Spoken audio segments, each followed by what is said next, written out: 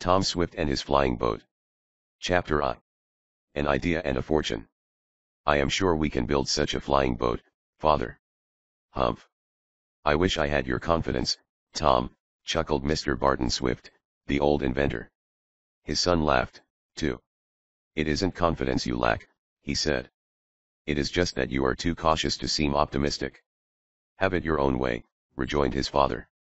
Just the same, a speedboat for the air, land, and sea that will do all you suggest is something to consider fearfully. Nothing to compare to it has ever yet been launched. But it will be launched, cried Tom Swift eagerly. Somebody will put it into the air before we know it. Why not get ahead of the rest of the smart folks? Why not put out a flying boat that will make all their eyes bug out? Even your slang gets ahead of me, Tom, said his father mildly. Just why do you wish to strain the optic nerves of your competitors? But Tom Swift only laughed. He knew just how young his father's mind remained, even if he was a semi-invalid at times and his body was weakened by age and hard work. There is a bunch of rich men, I understand, who mean to build a flying boat to go hunting in up toward the Arctic Circle next summer. There are others that believe the mystery of the Antarctic can only be revealed through the use of such a craft.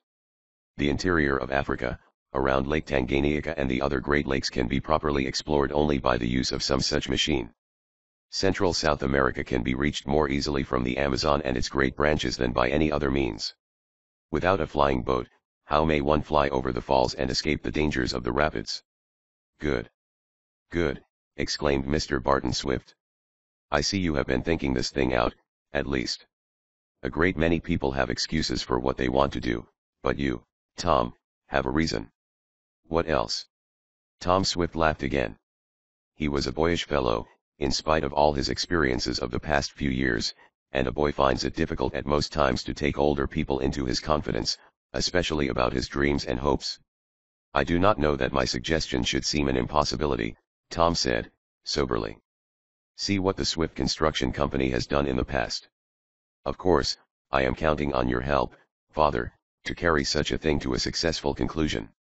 You actually talk as though you had conceived a plan and would put it into effect, Tom, cried his father. I don't know, but I have and will, said Tom, smiling once more. At any rate, I have been revolving the scheme in my head for a long time. I admit it. A flying boat, as the storybook fellows write now, has intrigued my interest. I'm coaco about it, to use Ned Newton's slang. So you lay your knowledge of the Argo to Ned, laughed Mr. Swift. But this flying boat. A lot has been accomplished by other people. We would not be the first in the field, by any means. But I believe I have some ideas about such an invention that would put us ahead of everybody else. And that is the main thing. The main thing, I should say, would be to have a working hypothesis of the idea in question, observed Barton Swift dryly. What would you build a flying boat for? To what particular use is it to be put? Therefore, in making plans for the boat, they must fit the needs of the craft as devised. In other words, Tom, what in the world do you want a flying boat for? You have your Air Scout, your aerial warship that you sold to the government during the war, your air glider which as yet has not been equaled, your Sky Racer, and your old Red Cloud which scarcely any newer airship marvel has surpassed. You have been up in the air enough, it seems to me. Why not tackle the practical inventions of peace, as I pointed out in your last marvel, the electric locomotive? Give me an idea, grumbled Tom. What shall I build, a new plow? Huh. Say, Miss Tom, tells yo what, burst into the controversy an altogether unexpected voice. The Swifts had been talking on the side piazza of their house near the works of the Swift Construction Company at Shopton. Just inside one of the rear windows a grizzled old colored man was busy preparing vegetables for dinner. I tells yo what, repeated Eradicate Sampson, the old serving man who had been with the Swifts for years and considered himself quite one of the family. I tells yo what. Yo want to invent something practical like yo fader says, yo make a machine that'll scoop the eyes out o' taters without wasting none o' the meat. Dat what yo do. Den yo show nuff do something worthwhile. Mr. Barton Swift burst into a laugh, as he almost always did when Eradicate Sampson, or Rad for short, made one of his suggestions. Even Tom, earnest as he was about the flying boat, grinned. I'll take that up some day and fix it for you, Rad, the young fellow said. Hope yo does it for I done get all this bag of taters used up. Day is show right IY. Show is. If you want to carp and criticize at English as she is spoke, there's your chance, father, grumbled Tom. Look after Rad. But this flying boat idea, a craft that will sail on the water, roll on the ground, and fly through the air. Old stuff, Tom, Mr. Swift answered brusquely. There are very good inventions of that nature already. Quite true, admitted Tom, but not at all discouraged.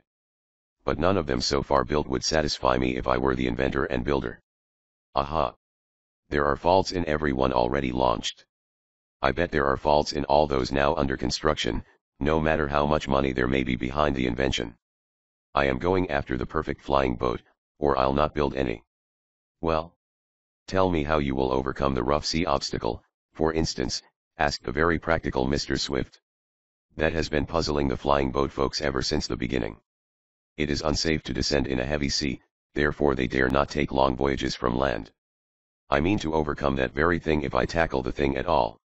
You speak very confidently, my son, said his father, looking at Tom seriously. I have thought about the invention for some time.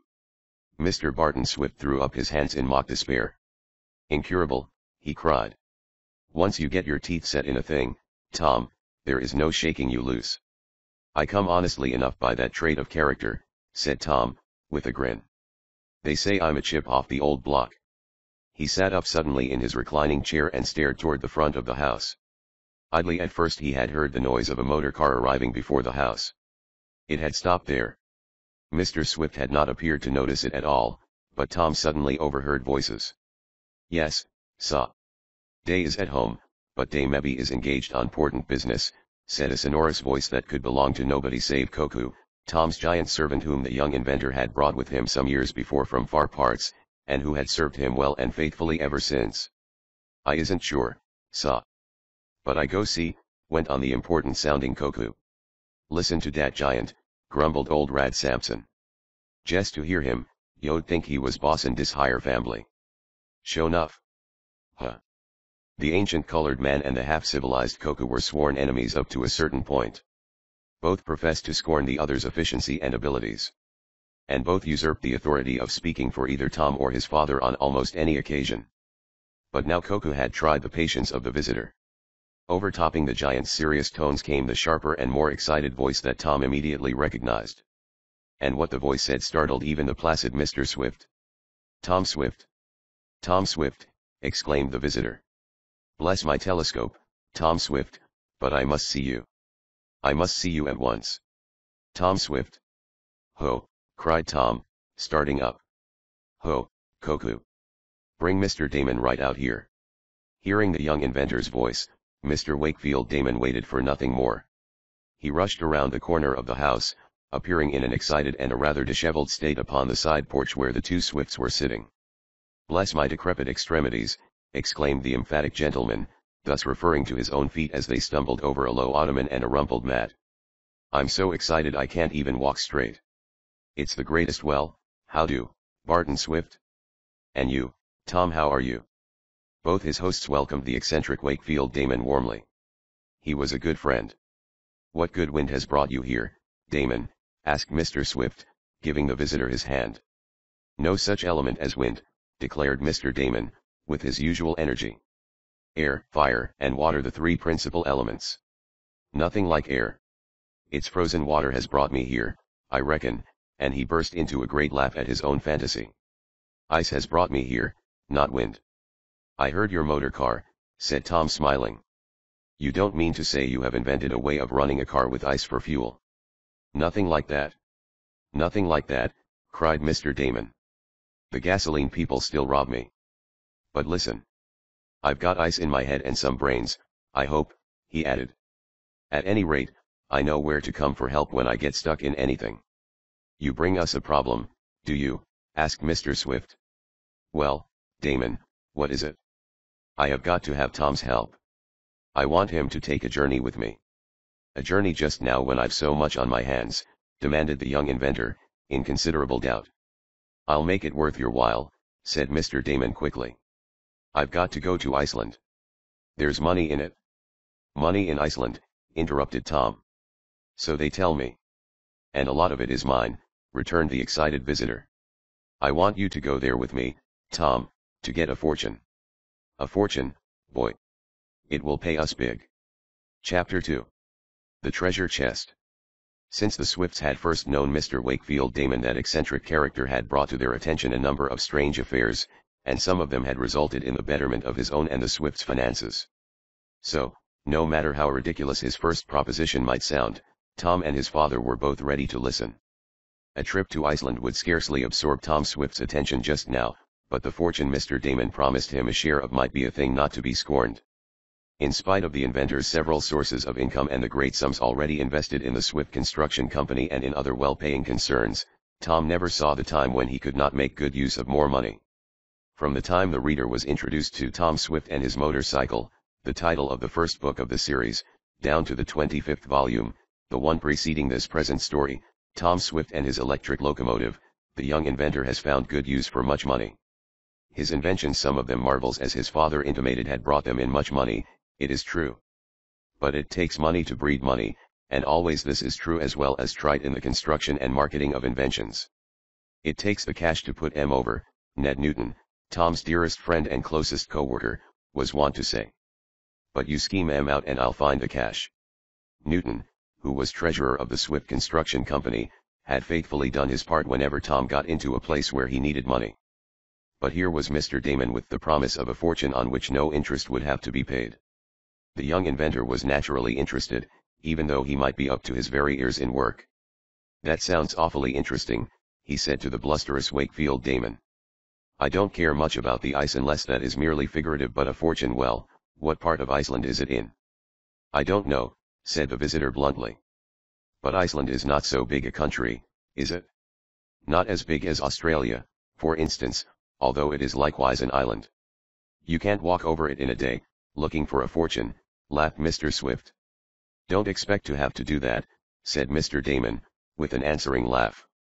"But, bless my calipers, we ought to be able to find Rostone on the map." "Is that the name of the place where this fortune is, or is it buried?" demanded Tom. "Goodness only knows," said Mr. Damon, tugging at a big wallet and finally getting it out of his inside pocket. "It may be hanging in the air. But the letter comes from Rostone. I fancy that is a small town. And that is where the fortune is." "A fortune in what?" asked Mr. Swift. "A fortune of how much?" demanded Tom. Mr. Damon blinked his eyes very rapidly. Tom wanted to laugh, for he saw very clearly that their questions were making their friend think. Heretofore he had only been thrilled by the idea of the fortune. "I declare, Tom Swift, I don't know how much, and I do not know whether the fortune is in money or in stocks and bonds." "Or walrus tusks," laughed Tom. "Part of Iceland, I understand, is a pretty savage country, although the people may be peaceable enough." "Then you know something about Iceland, Tom Swift?" "Bless my geographical dictionary, I can't find much about it." "It is told about in full in the encyclopedia," said Tom. "And it is a country that has always interested me. But I never expect to go to it."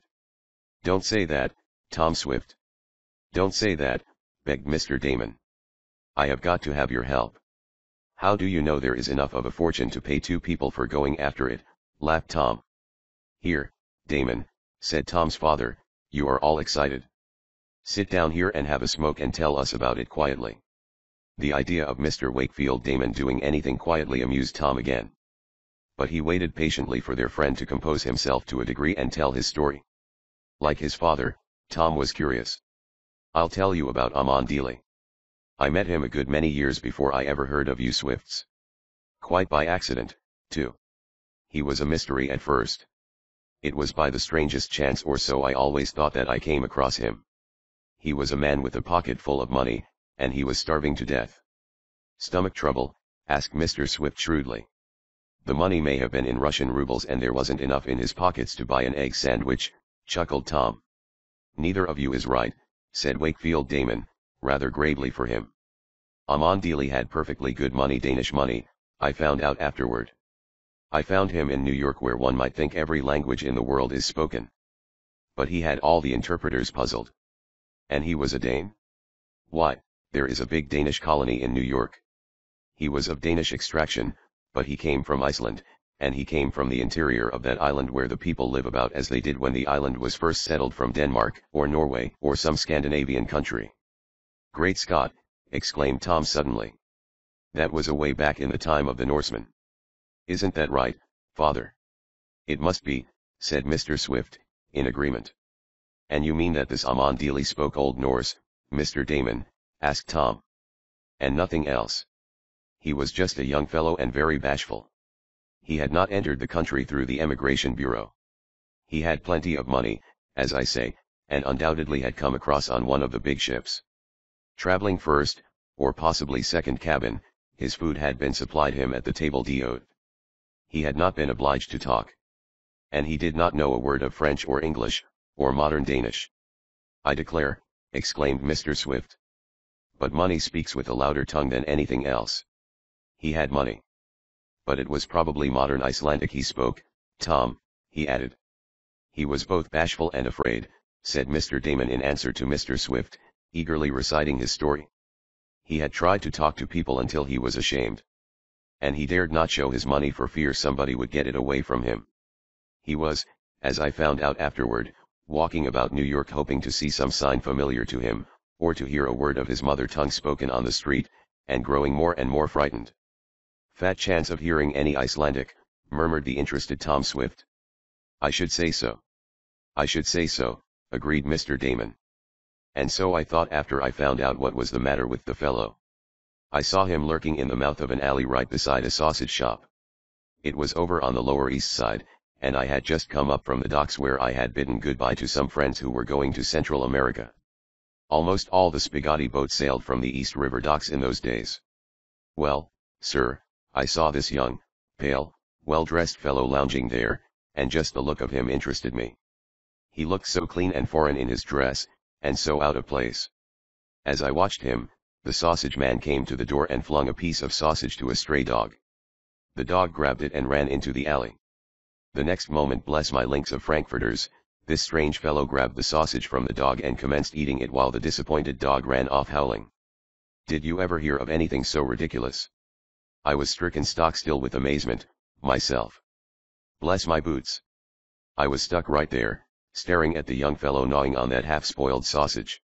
The poor fellow, murmured Mr. Swift. That's right. It aroused more than my curiosity. I saw that although he was well dressed and all that, he was starving. I walked right across the street and into the alley and grabbed him, said Mr. Damon. He was scared and tried to break away, and even offered me the sausage, continued the narrator. Guess he thought I was some sort of a policeman. But I was strong in those days and I hung on to him. There was a little coffee shop in sight and I made him go with me there.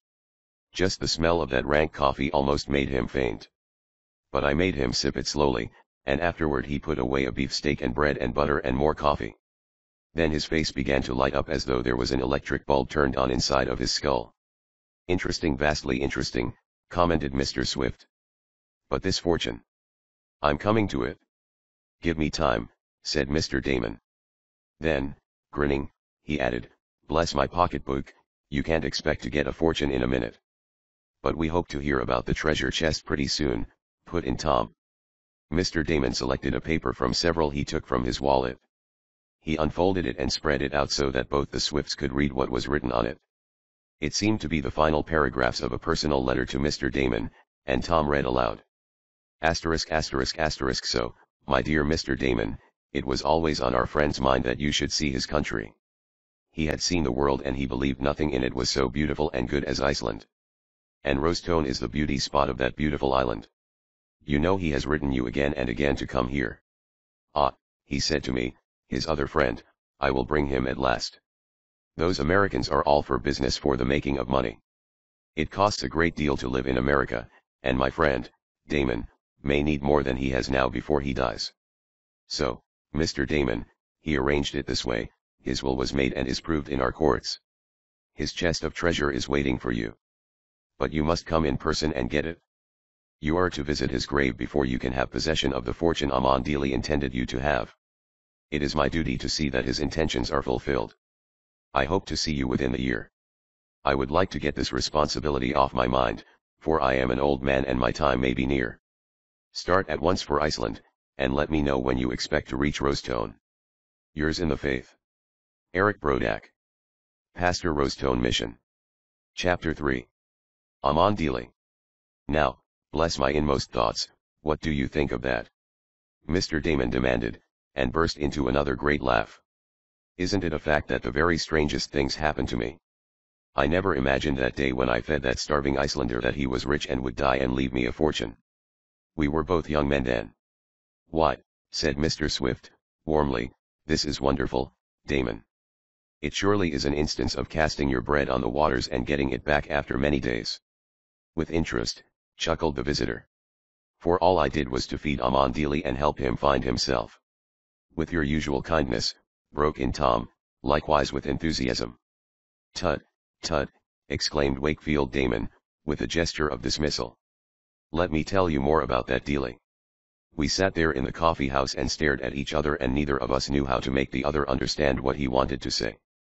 But finally I got it in my head that the first thing was to find out where the fellow came from, what part of the world, you know. Quite true, murmured Mr. Swift. That was bright of you. Bless my brain pan. I should say so, cried Mr. Damon, with another laugh. I grabbed him again and led him to the nearest library. He was more scared than ever, if possible. But I got out a big book of maps and we sat down to look them over. This at last made him know I was a friend. Dili couldn't read the names of the countries we looked at, but I knew by his shining eyes that he recognized the shape of some of them. He knew the British Isles. Then we turned the leaves to Sweden and Norway and he began to jabber that strange tongue of his. Then we hit little Denmark, and I was sure we were getting warm, and once more Mr. Damon broke into laughter. But we had turned the pages so fast at first that we skipped Greenland and Iceland, and Dili kept shaking his head at every country I showed him. But I was sure it must have a close connection with Denmark, wherever his country lay. So we went back to the beginning, and all of a sudden he let out a howl. Bless my outlines, he acted tickled to death to see the map of Iceland. Until that time I had had an idea it was as deserted a place as Upper Greenland, went on Mr. Damon. Well, bless my pocket atlas. I had spotted the land he had come from, I was sure. So I went to the librarian and told him the fix I was in, and he actually guessed that Dili was one of those folk who talked like the old Norsemen, like Eric the Red, and Leif Erikson, and those other Norsemen who swept the seas clean in the old days. So we found a couple of books with passages printed in them in Old Norse. When Dili saw them he was tickled pink. He read them as though they were the last edition of the Sporting Extra, and Mr. Damon began to laugh once more. Bless my antiques, but it seemed to me he was as far behind the times as the rudder of Noah's Ark. What did you do with him? Asked Mr. Barton Swift, much amused. Well, you know, I couldn't turn him adrift. Besides, by that time we had learned to understand each other a little by signs. I borrowed the books and we took them to my rooms. In a few days I had learned half a dozen Icelandic words, I've forgotten them all now, and Aman Dili had learned how to order ham and eggs and a cup of coffee in restaurant English, and Damon went off into another loud burst of laughter. So we got on pretty well. And by he showed me the money he carried. And then, bless my pocketbook, I was bowled over. Thinking he was as poor as a church mouse all the time. Bless my exchange. When we got that Danish money turned into American coin of the realm, it seemed he had thousands of dollars. That was an experience, commented Tom's father.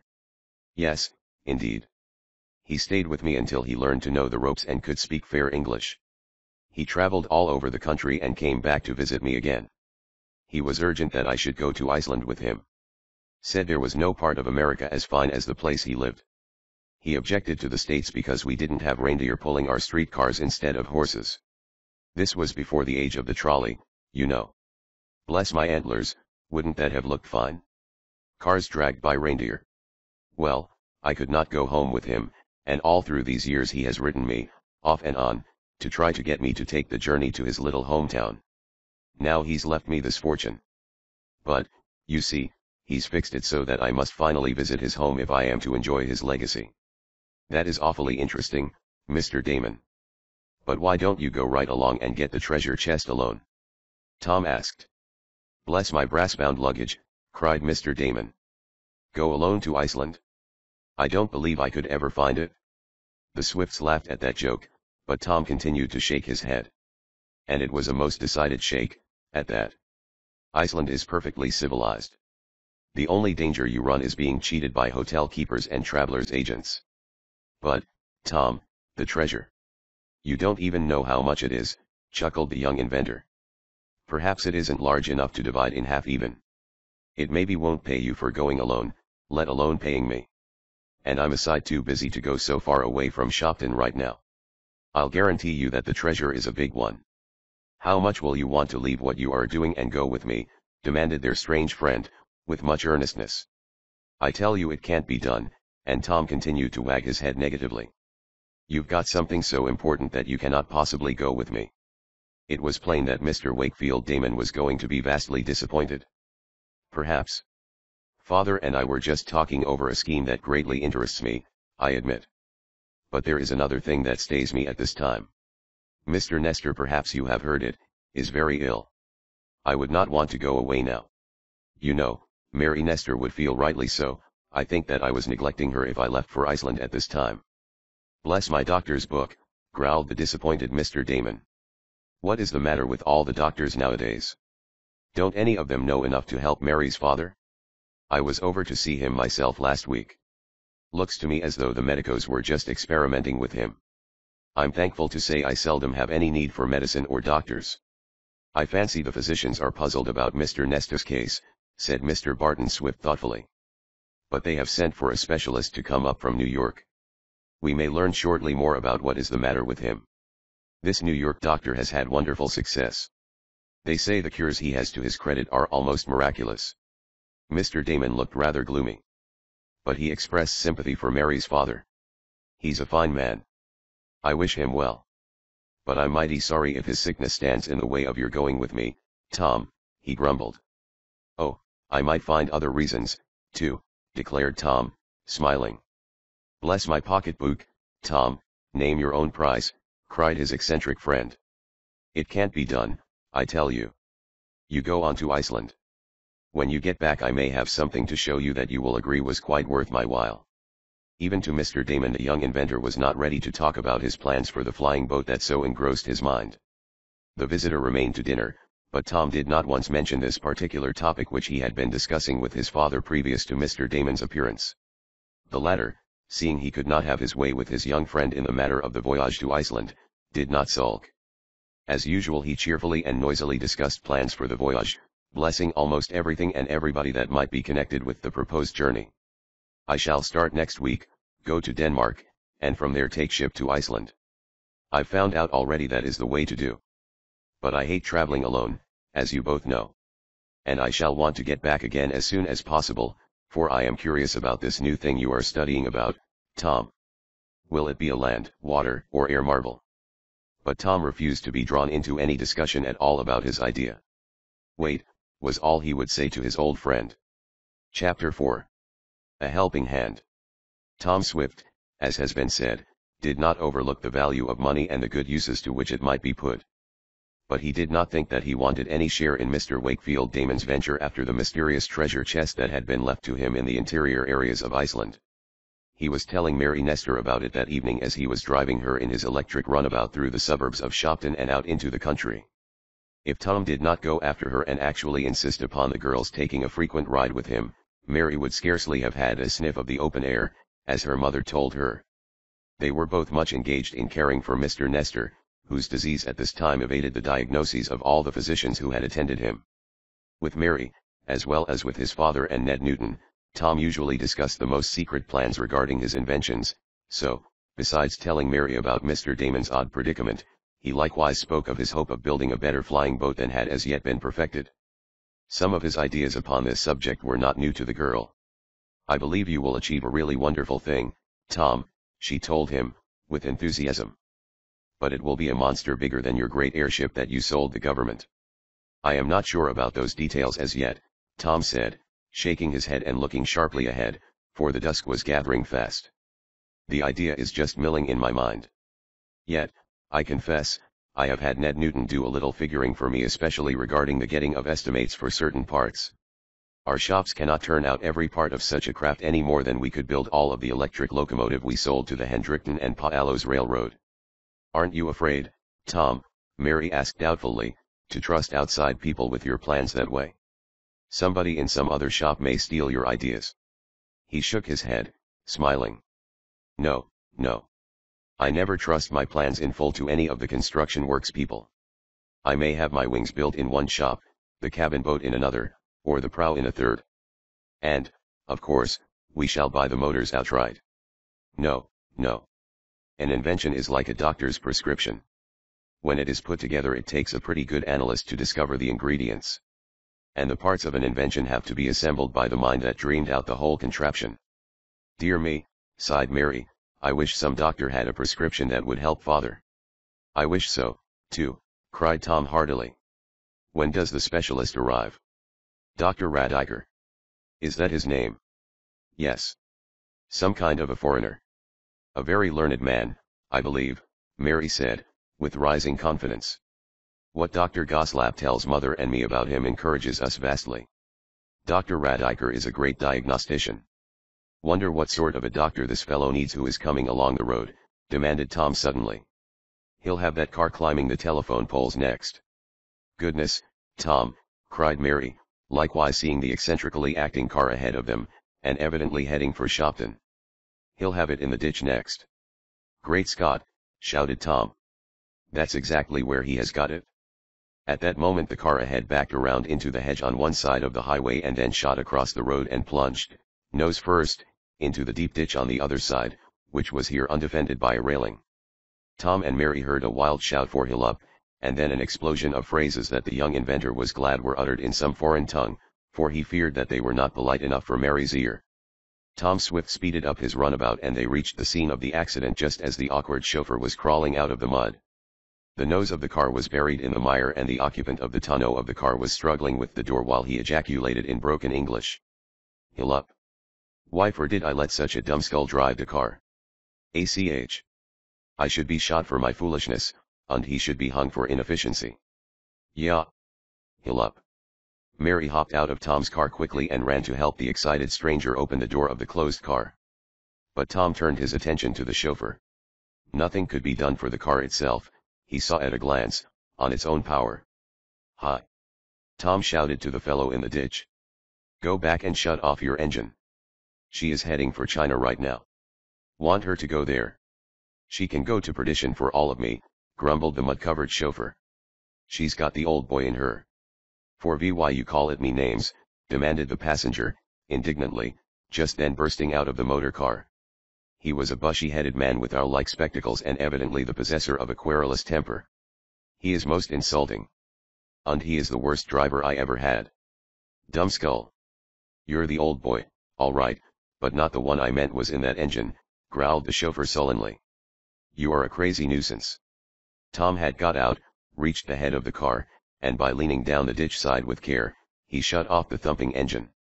He now swung to look at the muttering chauffeur. The latter was ill-favored of feature and betrayed frankly that his mental condition had been brought about by indulgence in liquor.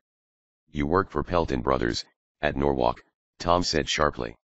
I've seen you before. This car from their garage? He comes from it, the Norwalk garage, interposed the strange man who was now rescuing sundry bundles and bags from the interior of the car. The car, it is mine. My other driver leave me in one lurch, you say, no. This fellow aha. He is a lowlife. It is not gasoline he buy for the car, but bad whiskey for himself. Well, you are in a bad mess, Tom said to the driver. Come on and let's see what we can do about getting her up on the road. The man shook his head vigorously. He backed away, up the side of the ditch. When he reached the sound road he started right away from there, only looking back over his shoulder to bawl. I wouldn't help that crazy guy, or touch that car, for a farm down east with a pig on tea. You can have it, for all owe me. Well, exclaimed Mary, in disgust. A fine dog that, grumbled Tom ruefully. A dumbskull, ejaculated the strange gentleman, standing amid his baggage. Why? How mean, cried Mary. Where were you going, sir? Tom Swift asked. To a place called Shopton. Do you know it? We live there, said the young inventor briskly. It is not far. If nobody else comes along, the young lady will drive you in my runabout. I will stay until help comes for the car. Or, maybe, we can get it out of the mud ourselves. ACH. Not me, cried the stranger. I must not soil or injure my hands. I do not lift weights. I am not here to strain my muscles and rack my nerves for such things as this. ACH, no. Tom and Mary stared at each other. They did not know whether to be amused or disgusted with the stranger. He seemed willing enough to accept help, but he was not inclined to help himself. Well, Tom said finally, and dryly, you don't mind if I try to recover your car for you? Not at all, declared the man, with a shrug. You will do what you please. But I do not aid. But it is your car? You bought and paid for it? Yes, yes. What has that to do with it? I know my place. It is not working in the muddy ditch over a motor car. No. I believe you, muttered Tom to Mary. His place is somewhere on a mantelpiece for an ornament. Hush, Tom, the girl said. Will you help him? For my own satisfaction, not because I am inclined to play the Samaritan to such a fellow. I'll lend a helping hand. Chapter V. What came of it? Queerly as this man acted, Tom Swift could not have left either him or his car on the road and in the lurch. He would have felt himself to be as mean as the half-intoxicated chauffeur from the Norwalk garage. Besides, the young fellow knew without her telling him that Mary would expect him to do all he could in the emergency, and Mary's opinion was, of course, of the first importance to Tom. While the stranger sat on the bank of the ditch with his baggage about him, not offering to lift his hand to aid, the young inventor planned and put into execution a method of rescuing the mired automobile. He had a small axe in the toolbox of the electric runabout. With this he cut a green, tough sapling about as big around as his shank. This he used to pry the nose of the stranger's motor car out of the mud. He used the pry to break down the edge of the ditch, too, and finally he used a couple of non-skid chains to tackle the two cars together, and with the power of his own machine, used very skillfully, he finally dragged the other car to the highway. Meanwhile the owner of that car sat placidly, smoking little, strong-smelling cigarettes which he rolled himself with dexterous fingers, and watched the work quite impersonally. Mary disapproved of cigarettes in any case, and she whispered to Tom that she didn't know but she was sorry that she had urged him to help the strange man. ACH. Brawn is not to be scorned, said the man, when the motor car stood upon its four wheels on the road. It is not so good like brains, no, no. But if one has not the brains and the learning, it is well to be a mechanic, yes. Mary grew rosy red at that. She considered it an insult to Tom Swift. She might have said something sharp, but her friend interposed, with a grin. They say that a man with brains alone on a desert island will live where a dull man, possessing only strength, would die. But I bet a stupid man with good muscles will live better in the haunts of civilization than a penniless man of brains. What would you do if you had been marooned here without money and nobody to help you? ACH. You are, perhaps, a philosopher, grumbled the man. You don't have to possess much book education to be that, laughed Tom. Well, sir, you get in the runabout with the young lady. She can drive. I'll try to bring your car along behind. Where are you stopping in Shopton? He added, as the man began to gather his various bags and bundles and pack them into the runabout until there was scarcely room for the girl to reach the pedals with her feet. Is there not a hotel? No. The Shopton House. A commercial hotel. I will try it. This is one vacation. I have but one thing to do while I am away from New York. I need the change and fresh air, or I will never come to a place like this in answer to any call. No. I wonder what and who he is, thought Tom Swift, as Mary finally started the runabout and he, himself, climbed into the other car. The car had been pretty well shaken up by its plunge into the ditch, and the engine balked several times before Tom managed to get it to town. Therefore Mary got far ahead of him with the car's owner. When Tom Swift got to the Shopton House he found his electric runabout standing at the curb. Mary had gone home, for it was now quite late in the evening. Tom ran the shaken car to the nearest garage and then went into the hotel to leave word for the stranger where his property could be found. You just had a guest come in, didn't you? Tom asked the clerk. The latter began to grin. You mean, the foreign feller?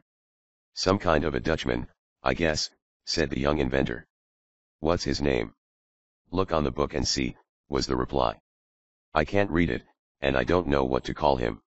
He not only speaks broken English, but he writes broken English. Really, responded Tom, with a laugh. Let's take a squint at it. He wheeled the register about on its swivel and peered at the crabbed writing. He could read New York U.S. of America. But the name of the man looked as much like a hand track as it did like anything written in the English language. He's one of these foreign musicians, I bet, said the clerk to Tom. And he wanted a room with a bath and hot running water. There isn't anything like that in this house, answered Tom, with a laugh. If there was, I'd rent it myself, declared the other. He sniffed a lot about the pad accommodations, but he's staying the night. Want to see him? No. I've seen enough of him, to tell the truth, said Tom. But you'd better get word to him where his car is. And don't tell him anything about me. I don't want him hunting me up and either thanking me or trying to pay me. But secretly Tom did not believe the queer stranger would ever consider it necessary to thank those who had helped him out of his difficulty. He's one more Dutchman with a swelled head, was the young inventor's private comment, as he drove his runabout home. It was too late to go to Mary's house again. But in the morning, the first thing when he reached his private office, he called the Nestor house. Mrs. Nestor answered the call and Tom knew, by her voice, that she was much disturbed. The doctors were here for a consultation again early this morning, Tom, the woman said brokenly. They seem to have very little hope that Mr. Nestor will ever be better. And they have given up hope of the specialists coming. You mean the Dr. Radiker Mary was speaking of? Asked Tom quickly. Yes. They expected him yesterday.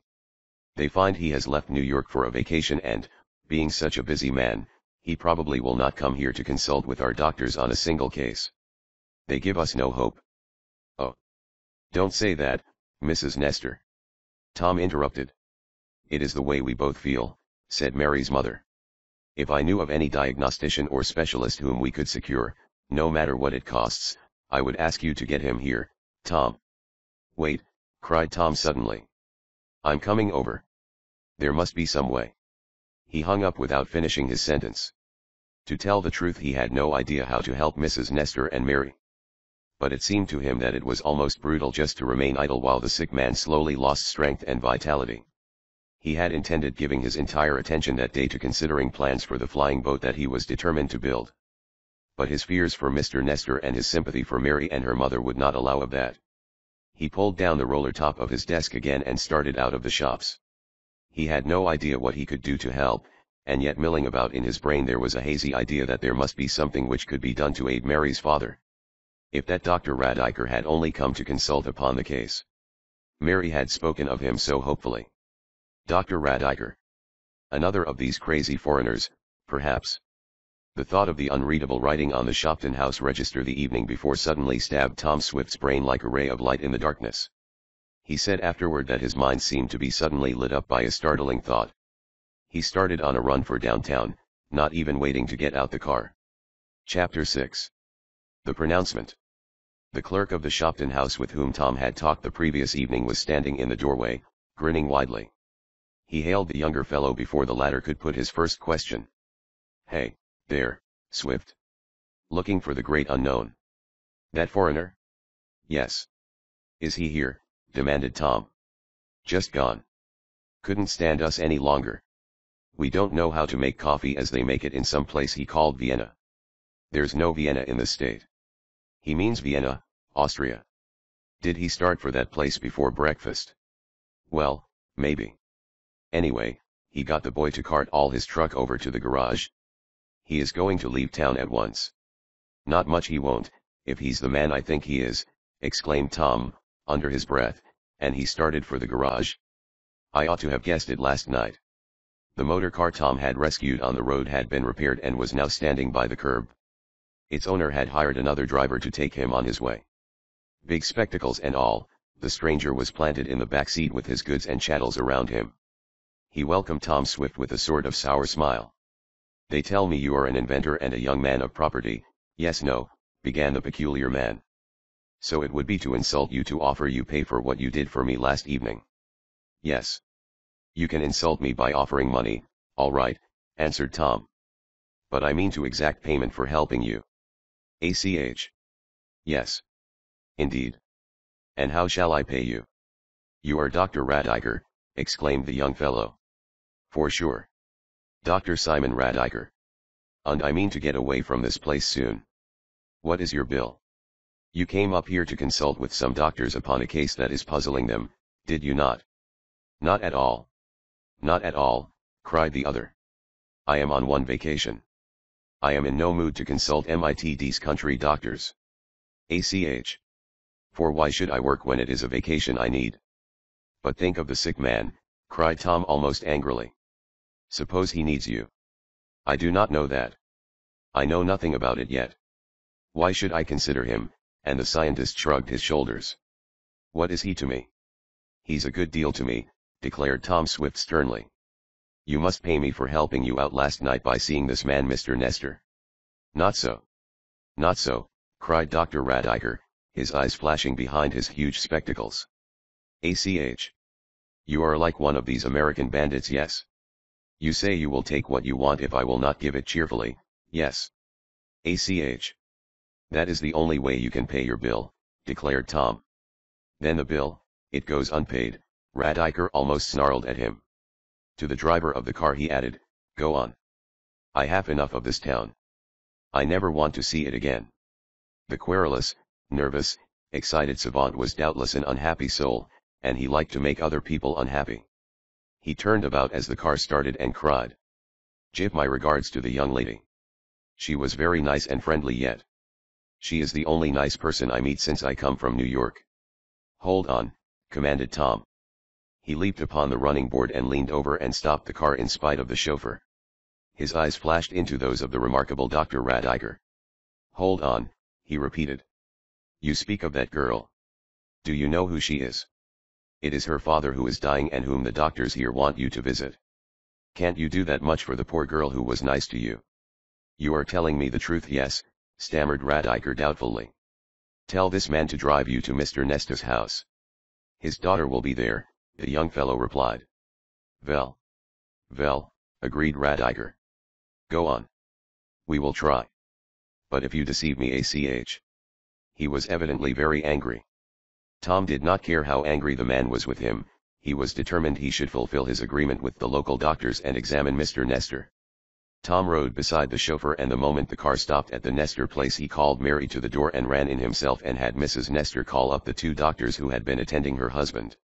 Dr. Radiker put the best face he could on a troublesome matter, now that he saw Mary and knew that the patient was one in whom she had an interest. Mary had quite charmed the grouchy savant. He stamped into the house with one of his small bags, peering about through his huge spectacles, and apparently criticizing unfavorably everything that he saw. It was certain that he criticized everything the doctors in the case had done and bluntly told them his small opinion of them when they arrived in haste to meet him. But they knew Radiker and his unpleasant manners and accepted his diatribes in silence. One of the local physicians afterward told Tom that he considered a man with as keen a mind as the foreign doctor had the right to be as ungentlemanly as he pleased. Not a bit, cried the young inventor. The greatest man in the world could not be excused for using such language or displaying such a mean spirit. However, in the matter of Mr. Nestor's illness, the famous Dr. Radiker did his work well, being pressed to it by the circumstances. Had it not been for Tom Swift he would have gone away disgruntled from Shopton and refused to see the invalid. But, as was the nature of the strange man, having once questioned the other physicians and gained a full history of the case, he became interested. And once he was interested in a puzzling problem, Dr. Radiker hung onto it like a bulldog to a bone.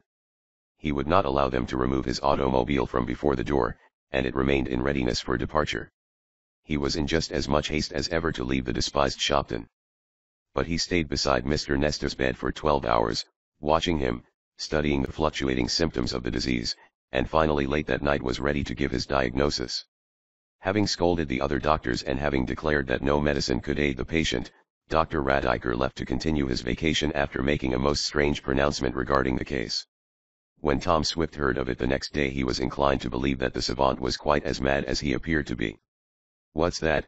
He cried. You don't mean he said that, Mary? That your father must go to the Arctic? The man is mad. Maybe he expects him to join some party in search of the pole? Don't tell me that fellow is a scientist. He has escaped from a madhouse. But the physician had been serious.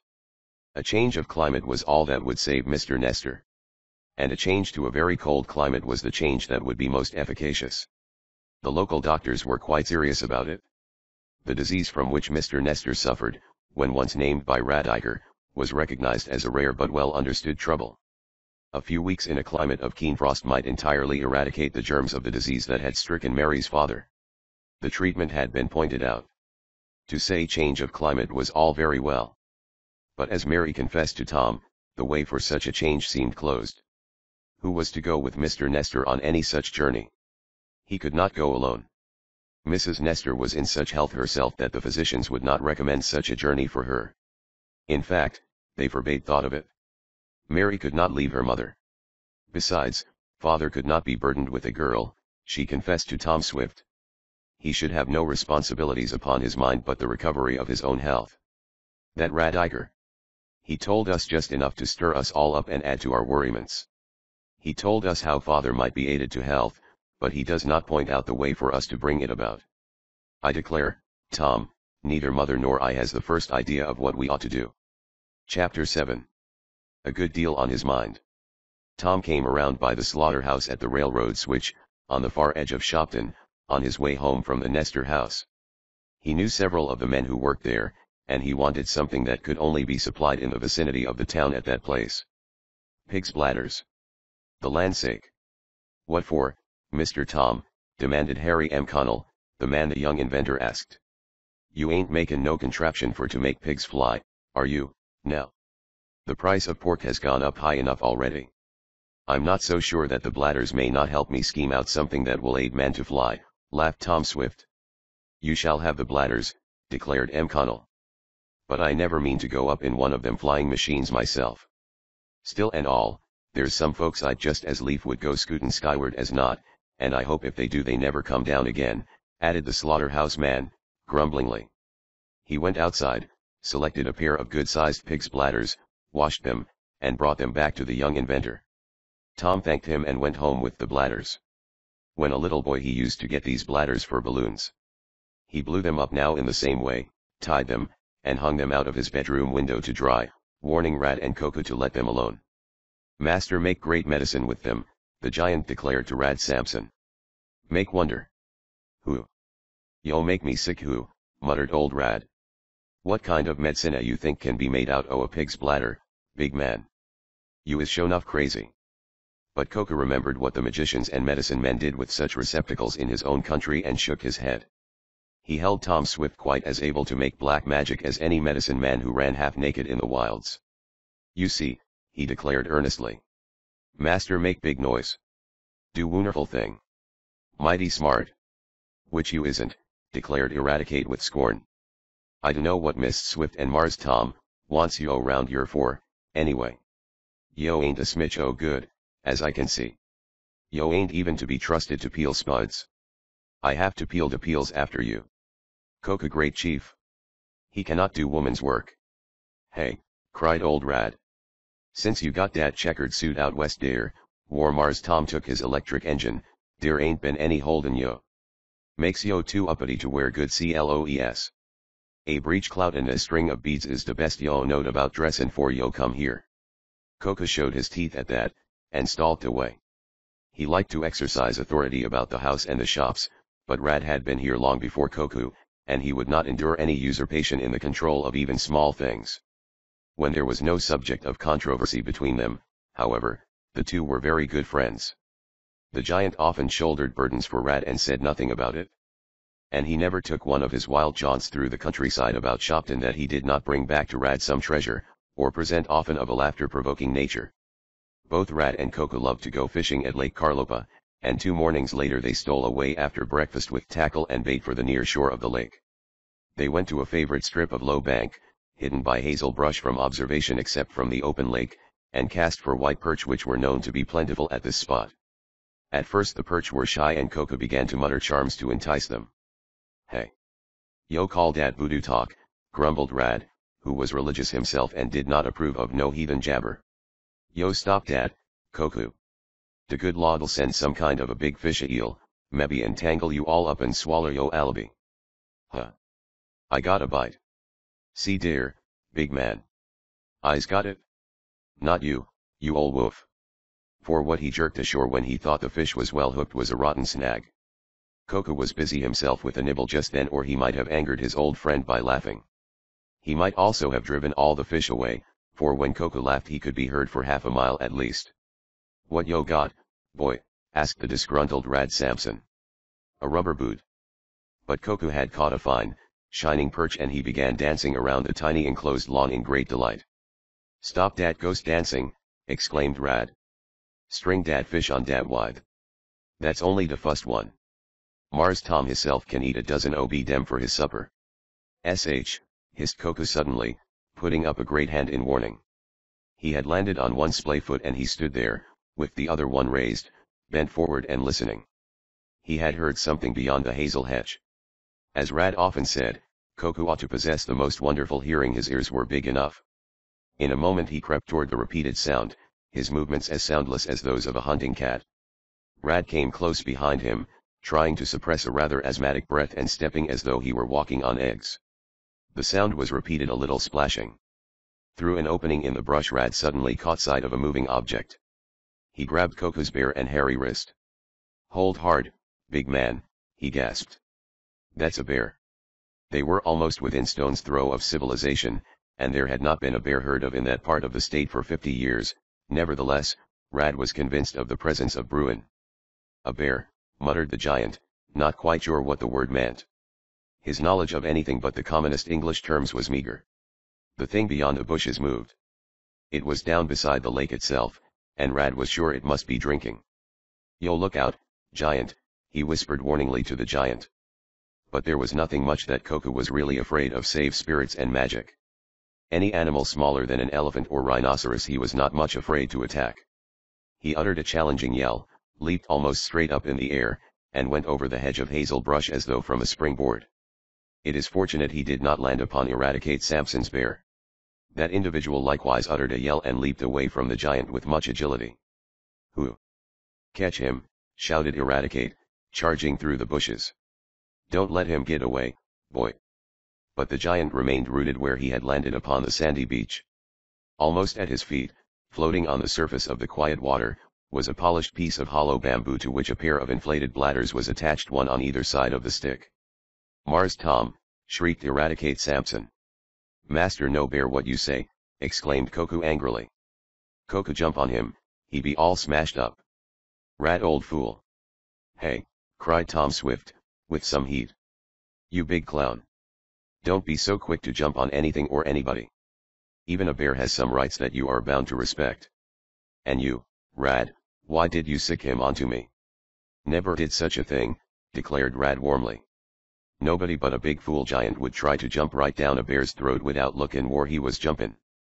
"Huh." Coco likewise snorted his disgust.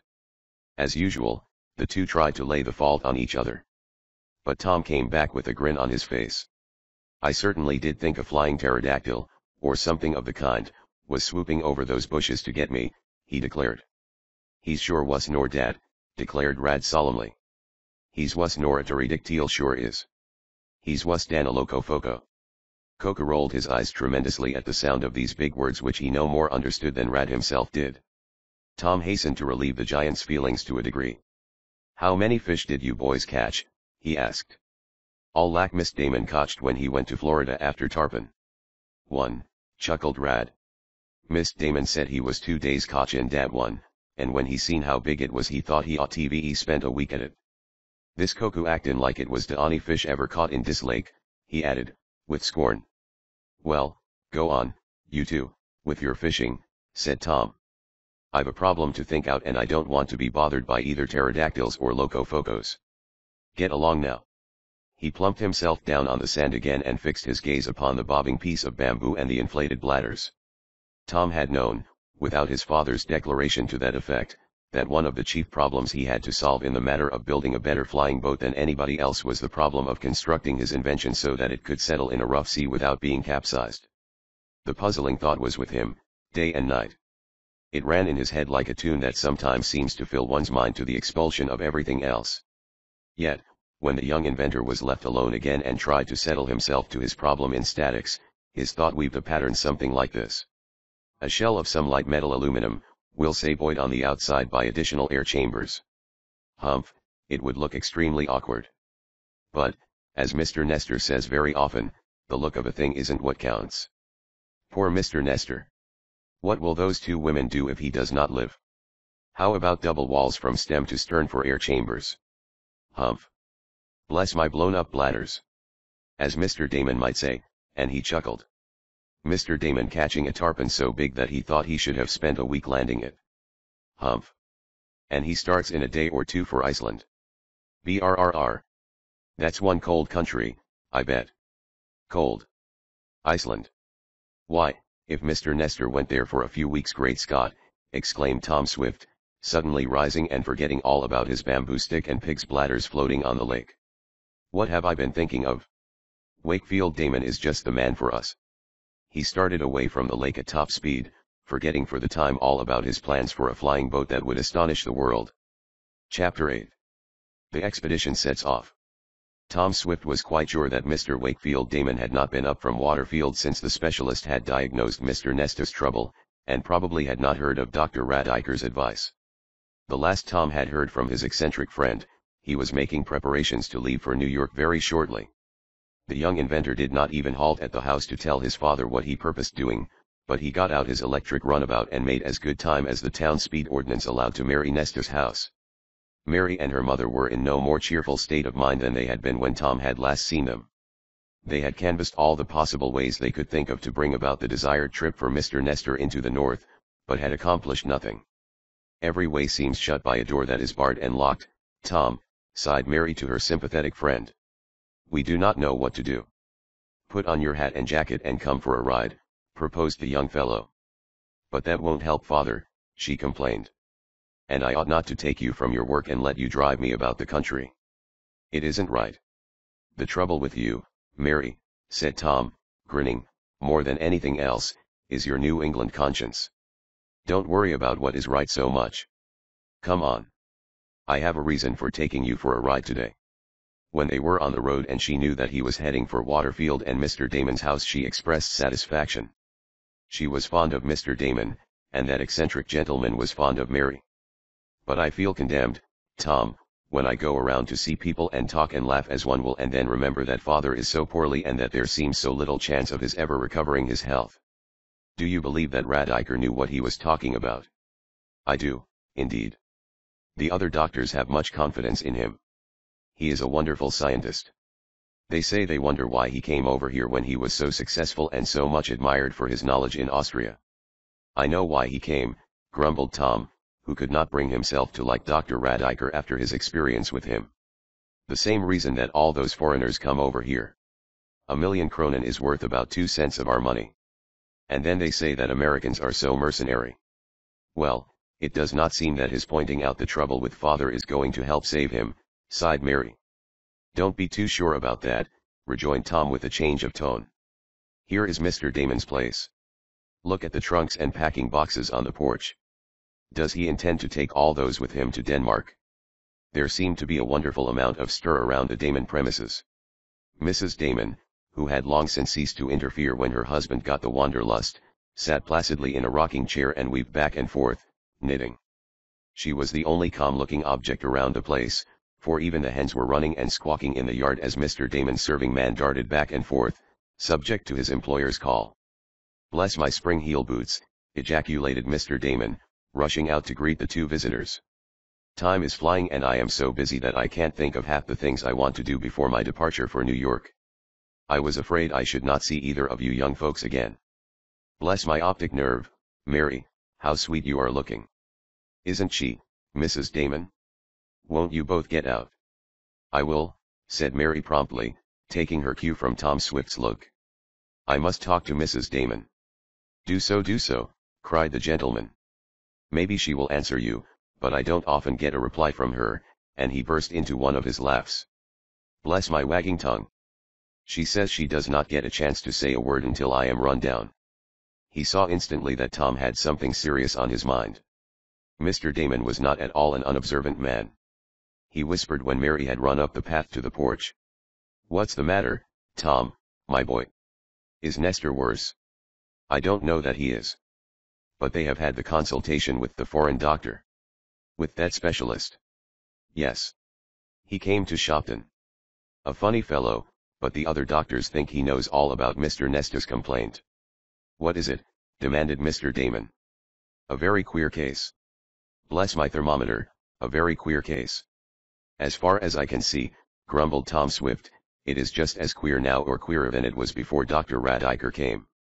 Aha, ejaculated Mr. Damon. The famous Dr. Radiker, the European scientist. Bless my medical dictionary. He is a wonderful man. Yes. Well, maybe. But he has exploded a regular medical bomb in the Nestor household. He says the only sure cure for Mr. Nestor's complaint is for him to leave home. Change of climate, Tom. Very much so. The temperature isn't right for him here. He has got to go where the quicksilver takes a toboggan to the bottom of the glass. Bless my thermostat. You don't mean. That is it, exactly, Tom assured him. Dr. Radiker declared the only cure for this disease is a cold climate, a much colder climate than ours. And that Mr. Nestor will have to remain in that colder climate for several weeks, if not months. Now, you know that Mrs. Nestor could never stand such an experience. Her bronchial trouble would be aggravated. Well, Mr. Nestor cannot go alone. Her mother would never feel comfortable an hour if Mary went with him, even to the North Cape, for instance. It is not to be thought of. Bless my chilblains, interrupted Mr. Damon excitedly. If it is a cold country he needs, and all that, what could be finer than Iceland? At least, chuckled Tom Swift, the name of that island is most suggestive. And from all I have managed to learn, for a good part of the year it is cold enough up there to satisfy the most critical polar bear. True for you. He's going with me, Tom, if he can travel. Of course he will, cried Mr. Damon, jumping as usual to a decision which might change all his plans save that dealing with his destination. But that was his way. Nothing was ever too much trouble for Wakefield Damon to do for a friend. He at once halted his preparations and rode back to Shopton with Tom and Mary, squeezed in between them on the narrow seat of the runabout, and interviewed the physicians that were attending Mr. Nestor. What he learned about the chance Mr. Nestor had of surviving such a journey as was proposed satisfied Mr. Damon that he could take a chance with the invalid. When he went to the Nestor house and told the family in his blusterous way that he proposed bearing the sick man off with him, as a prisoner if need be, he scattered the gloom of that household most effectively. You are the dearest man who ever lived, cried Mary, throwing herself into his arms. I'm going to tell Tom that, threatened Mr. Damon. Bless my love knots, but that is the greatest compliment I ever had. Mary blushed, but her eyes shone upon him just the same. Mrs. Nestor was very grateful.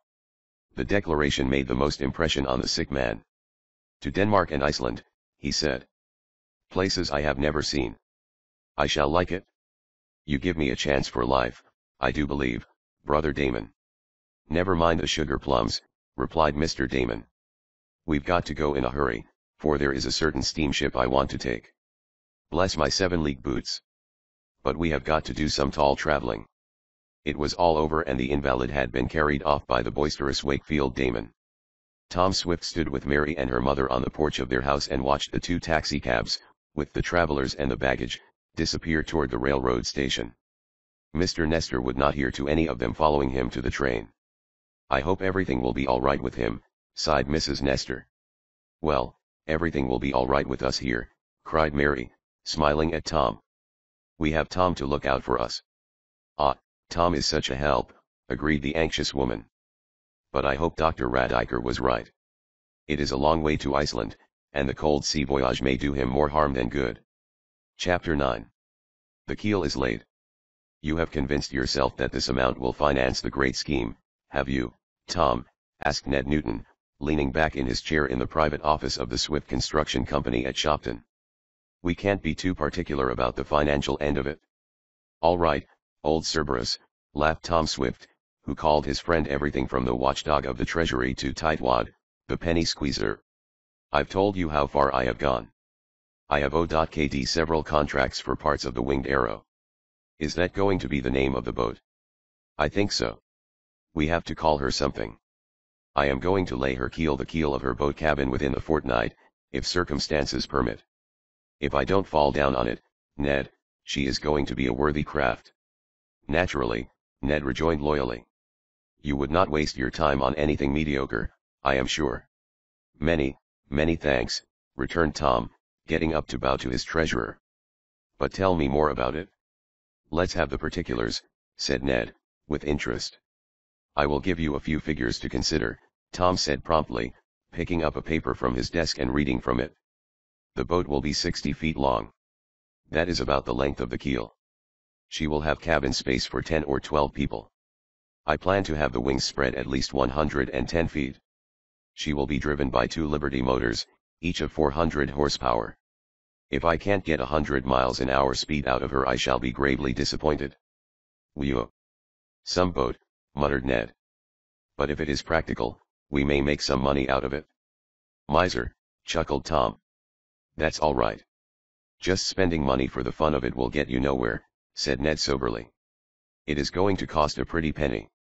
But if you can sell it to the government, for instance, or some government. Whatever I build, is at the service of our country, Tom said promptly. But I am not going to peddle my inventions to other nations. I don't need to. Pride goeth before a fall, quoted Ned Newton. The time may come when the Swift Construction Company will need cash. Then these experiments of yours will breed some ducats. This flying boat is my pet project, Ned, Tom said soberly. I believe a deal of experimenting is going on all over the world in the constructing of seaplanes. It is the most practical end of the flying game. So it appears. Then, we want to keep in the lead. The Swift Construction Company ought to put out a boat that will lead them all, even if we never make a penny out of it. Don't talk that way, urged Ned. Our books have got to show a balance on the right side at the end of the year. Go ahead. Do all the experimenting you want. But in the end, Tom Swift, I shall expect you to evolve something that will pay the company big. In secret, Tom believed that was exactly what he should do.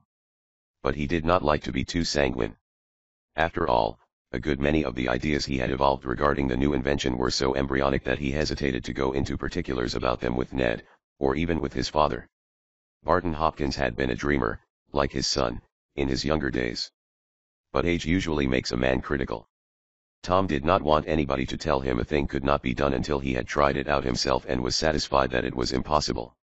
During these days after the departure of Mr. Damon and Mary's father for Denmark, Tom lived in a good deal of a mental haze. He allowed nothing, at least, to interfere any more with his consideration of the new invention. Rad Sampson declared that the younger Swift was so absorbed by his work that he did not know what he ate half the time. "Dat boy sartain sure work hisself sick," grumbled the old colored man. "Dem things he is playin' would take all his mind off important things. Do." To Rad, the pleasures of the table were far more important than the building of a flying boat that was to astonish the world. "Some shingles and pig's bladders and pieces of string, huh?" grumbled Rad. "Let dis yer coca play wid em. They jest the sort o' be things childern and heathens plays wid. I's shamed of Mars Tom." The model Tom had built upon his bedroom table, however, was all that Rad saw of the flying boat. It was merely a rough suggestion of what the young inventor hoped the winged arrow would be when it was done. In one of the locked rooms attached to his office suite at the works, he was working out in full detail the mysterious seaplane. The workmen, even the most trusted ones, had little idea as yet as to what Tom Swift was about. But when a part of the erecting shop was cleared for the keel of the big boat, they all grew excited. The Swift Construction Company was about to evolve another wonder. When Tom himself appeared in the erecting shop in working clothes, the men might well be sure that something of importance was underway. There was another sign that never failed. Koku, the giant, was close at hand. The strange fellow had believed for a long time now that his beloved young master was threatened by malign enemies, both of a physical and spiritual kind. No talking to Koku or explanation of religious matters could convince the giant that there were not actual devils, as well as evil influences, at work in the world. Tom had been in so many perils from certain evil people who were opposed to the government during the war, and who were the young inventor's personal enemies as well, that the poor savage expected harm to come to his master at any and all times. When Tom was working around machinery or engaged in any matter where there were other men about, especially rough-looking men, Koku did not intend to be far away from Tom Swift. He watched the young fellow and all those who approached him with a gaze as sharp as that of a lynx. Sometimes Tom turned around quickly to find the giant almost at his elbow, his savage gaze enough to startle anyone. Koku's eyes had the quality of a cat's. They narrowed to a wicked slit in the daytime, and were yellow. At night they expanded and were glowing, and it had often been proved that he could see farther and more distinctly in the dark than any American of European descent. As Tom moved about briskly, appointing each man his task, advising here and ordering there. Coco was sometimes quite put to it to keep within arm's reach of his master. But, at least, he never lost sight of him, and the giant could move so quickly and lightly that he was seldom in anybody's way. Having selected most of his mechanics with much care and after giving heedful attention to their characters as well as to their ability as workmen, Tom had no suspicion at this time that a single man in the works felt any enmity toward him. He laughed with his father and with Ned Newton, therefore, over Coco's careful watch upon him and those about him. And yet, there arose a situation, totally unexpected, almost inexplicable, which might have been considered with justice a direct attempt to injure the young inventor. And in the thrilling action of the moment in question it seemed that Tom Swift would neither carry through his attempt to build a wonderful flying boat nor accomplish any other future marvel. Certain steel trusses were being arranged along the measured length of the floor of the shop devoted to the laying of the keel. The keel had reached Shopton in sections, and nobody outside the works could have guessed what the shining metal parts were as the trucks brought them from the railroad to the shops. The traveling crane picked up these numbered parts of the keel and in succession delivered them to the gang handling the emplacement on the trusses. The prow was railroaded to the far end of the building and eased into place. The second section was brought forward. The gang was busy with this while the crane, traveling upon an overhead rail, was supposed to drift down the length of the shop again, drawn by the power of the stationary engine. The crane and its swinging hooks and loops of chain traveled almost silently. No workman around the keel noted that the crane stopped halfway to the door of the shop. It seemed to have fouled, for it stopped abruptly and the overhead rail shivered through its entire length. Tom had mounted to one of the trusses and with voice and gesture was advising his helpers how he wished the last piece of the keel placed.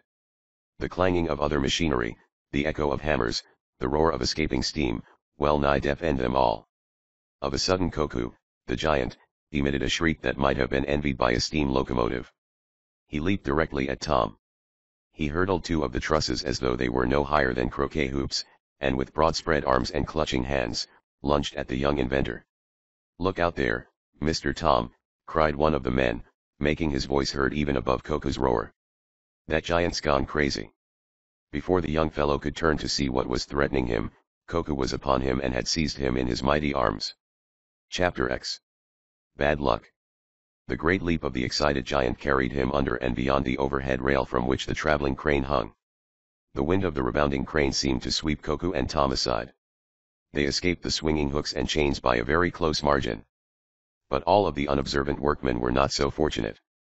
Two of them were knocked senseless by the chain, one with a broken shoulder blade, the other with a cut on his head that bled profusely. Several others were knocked down. Tom was up with a yell, wrenched himself from Coco's grasp, and started down the shop with the speed of a deer. "Who did that? Stop your engine. Throw off the power," he yelled. But already the man in charge of the power governing the crane had come to his senses. He had thrown over the lever and shut off the power. The swinging loops of heavy steel links were now at the far end of the shop. The accident was, for a time, seemingly inexplicable. The crane traveling toward the shop door had been seemingly stuck. The controller had been thrown twice to start it. And when the fouled crane had started, it had rushed backward instead of forward. Only Coco's sharp gaze had observed it, and his quick action had saved Tom Swift from disaster. An ambulance was sent for to take the two more seriously injured men to the hospital. Meanwhile the general opinion in the erecting shop was that a deliberate attempt had been made against the young inventor's life. Coco glared at everybody who came anywhere near his master. He marched up and down within a stride or two of Tom, and flexed his big muscles and muttered threats in his own tongue. The half-civilized creature, who was usually the mildest person imaginable, had now become a figure to strike terror to the bravest. Before anything further was done to the keel of the flying boat, Tom made an exhaustive examination of the traveling crane, the cables attached to it, and the steel rail from which its truck hung. He trusted the engineman, who was an old employee. And he could not think of any man or boy about the erecting shop that wished the company or himself ill. "It's a jinx, boss," declared one of the older men. "Bad luck. And I have a feeling in my bones that it's only the beginning." "Come, Carney," commanded Tom Swift. "You take something to get rid of any such feeling. Don't talk that way and let the other men hear you. Of course there is a perfectly reasonable explanation of the accident." "That doesn't stop it from being bad luck just the same," muttered the man. A thorough scrutiny of the line of the crane's travel finally resulted in a single explanation of the accident. Tom picked up a loop of steel cable, a piece perhaps 2 feet long when straightened, which showed marks of the wheels of the traveler. This loop must have been left hanging to the rail by some careless repairman, and, after that last trip of the crane, it shifted and slid along the rail to that spot where the machinery fouled, Tom declared. Now, somebody is at fault in this. It has cost the Swift construction a great deal of money for employees' compensation, as well as the wage loss for this breakdown. If I ever find out who the careless man is, I'll fire him. Carelessness is the most dangerous thing in the world. Our lives are not safe when such a man is around. Now let's see what more we can do about laying this keel. It did seem, however, as though the old machinist had somehow hit it right about the Jenks. Bad luck seemed to accompany the assembling of the body of the flying boat. Little accidents happened daily. Men were hurt, tools were broken, delays occurred. Tom got into a touchy state that even Ned Newton recognized. "You'd better knock off on this flying boat and get a change of action," Ned advised. "Go somewhere with Mary and her mother. Take a rest." "You'd better take a rest yourself," returned Tom sharply, but grinning. "I would fly all to pieces just now if I had to be idle. You know how it is with me, Ned. I have to work it off. And I can think or talk about nothing now but the winged arrow." "It looks to me," said the pessimistic Ned, that is one arrow that will never be shot. I have been looking it over, and all it seems to be is a great pontoon as clumsy as can be." "You are a cheerful beggar," snapped Tom Swift. "What do you expect to see at this stage of the work, I'd like to know?" "Well, 2 things I hate to see are the bills and the labor cost account," grumbled Ned. "You are going to strain the credit of this company before you get through, Tom." "It's lucky Dad and I held onto so much of the stock," rejoined the young inventor, with a sudden grin. "We are the only 2 with vision." "You are terribly sordid, Ned." "I'm terribly practical," grumbled his friend.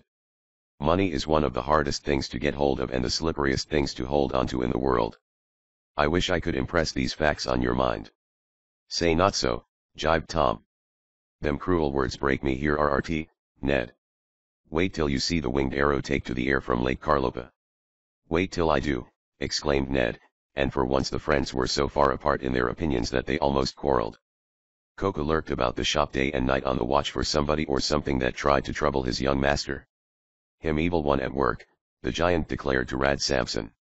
"Lawsy Marcy," grumbled Rad, rolling his eyes. "Yo Sua has a close tea acquaintance with Ol Satan, Koku. How'd yo get dat way?" A fire started among some oil-soaked waste behind the stationary engine in the erecting shop. A power belt stripped unexpectedly and balled up the machinery for most of one day. Certain castings were discovered to have faults in them that would have endangered the success of the flying boat if the faults had not been seen in time. Altogether a less determined fellow than Tom Swift would possibly have been tempted to abandon his plans, at least, for the time being. But the young inventor was utterly given up to the building of the flying boat, and nothing but personal disaster would have stopped him. The work did go on apace, after all. Tom's energy and ingenuity were sufficient for the accomplishment of a deal that might seem impossible to men much older than himself. As his plans developed for the flying boat, he worked harder and for longer hours. Mary declared that he even neglected her. The young girl realized, however, that her father's illness had delayed Tom's beginning upon his new invention. Now he felt that he must work the harder to make up the lost time. Mary and her mother were getting accustomed to the idea of Mr. Nestor's absence. Besides receiving a cheerful letter written by the invalid before he sailed from New York with Mr. Damon for Denmark, they had received 2 wireless messages sent while the travelers were at sea. Then followed a considerable wait before the letter arrived from Denmark describing the voyage and explaining how they were to reach Iceland the following month. Mr. Nestor was much more cheerful and was feeling better already. He said that Mr. Damon was blessing everything in the universe because of their delays, but that they hoped to reach Iceland and the village of Rostone while the weather was still comparatively mild. Of course Tom Swift was interested in all that Mary was interested in. Nevertheless he had pretty well put out of his mind any anxiety for the invalid. He believed that Mr. Nestor was in very capable hands, for the eccentricities of Wakefield Damon did not keep him from being a loyal friend and a jolly traveling companion. As Mr. Barton Swift said, Tom ate, slept, and lived flying boat. Nothing else in the world seemed just then of so much importance as the building of the Winged Arrow, which was the name Tom had selected for the seaplane. "If the craft accomplished the speed Tom expects, she will be well named," the elder Swift said in confidence to Ned Newton. Secretly Ned was quite as proud of his chum's ability and brains as was Tom's father. But he felt it his duty to put brakes on whenever he saw a great amount of money being risked in an enterprise that might be a fizzle in the end. To Tom's mind the weeks passed with astonishing seal writing. Mary was looking for news from Iceland when the huge flying boat was removed in sections from the erecting shop and trundled down to the edge of Lake Carlopa on trucks. There it was once more put together on the ways, every part tested for faults, the motors put aboard and connected with the propellers, and then, like any ship, she was launched into the water. It was a gala day in Shopton when the Marvel was given her first bath. The works closed down and everybody connected with the Swift Construction Company was on hand to see the launching. Mary Nestor broke the bottle of grape juice on the nose of the winged arrow as she struck the water and was splashed in return by the water as the plane made a hole in the lake. It was a rough and windy day when this took place, but the boat merely rocked gently upon the surface after that first splash. It made a very brave appearance indeed. "Maybe the jinx is finished," said Carney, the old workman, in confidence when the launching was over. "Anyway, we got the thing out of the shops without killing anybody. And that's a good thing." Tom Swift was not thinking about Carney's jinx on this day.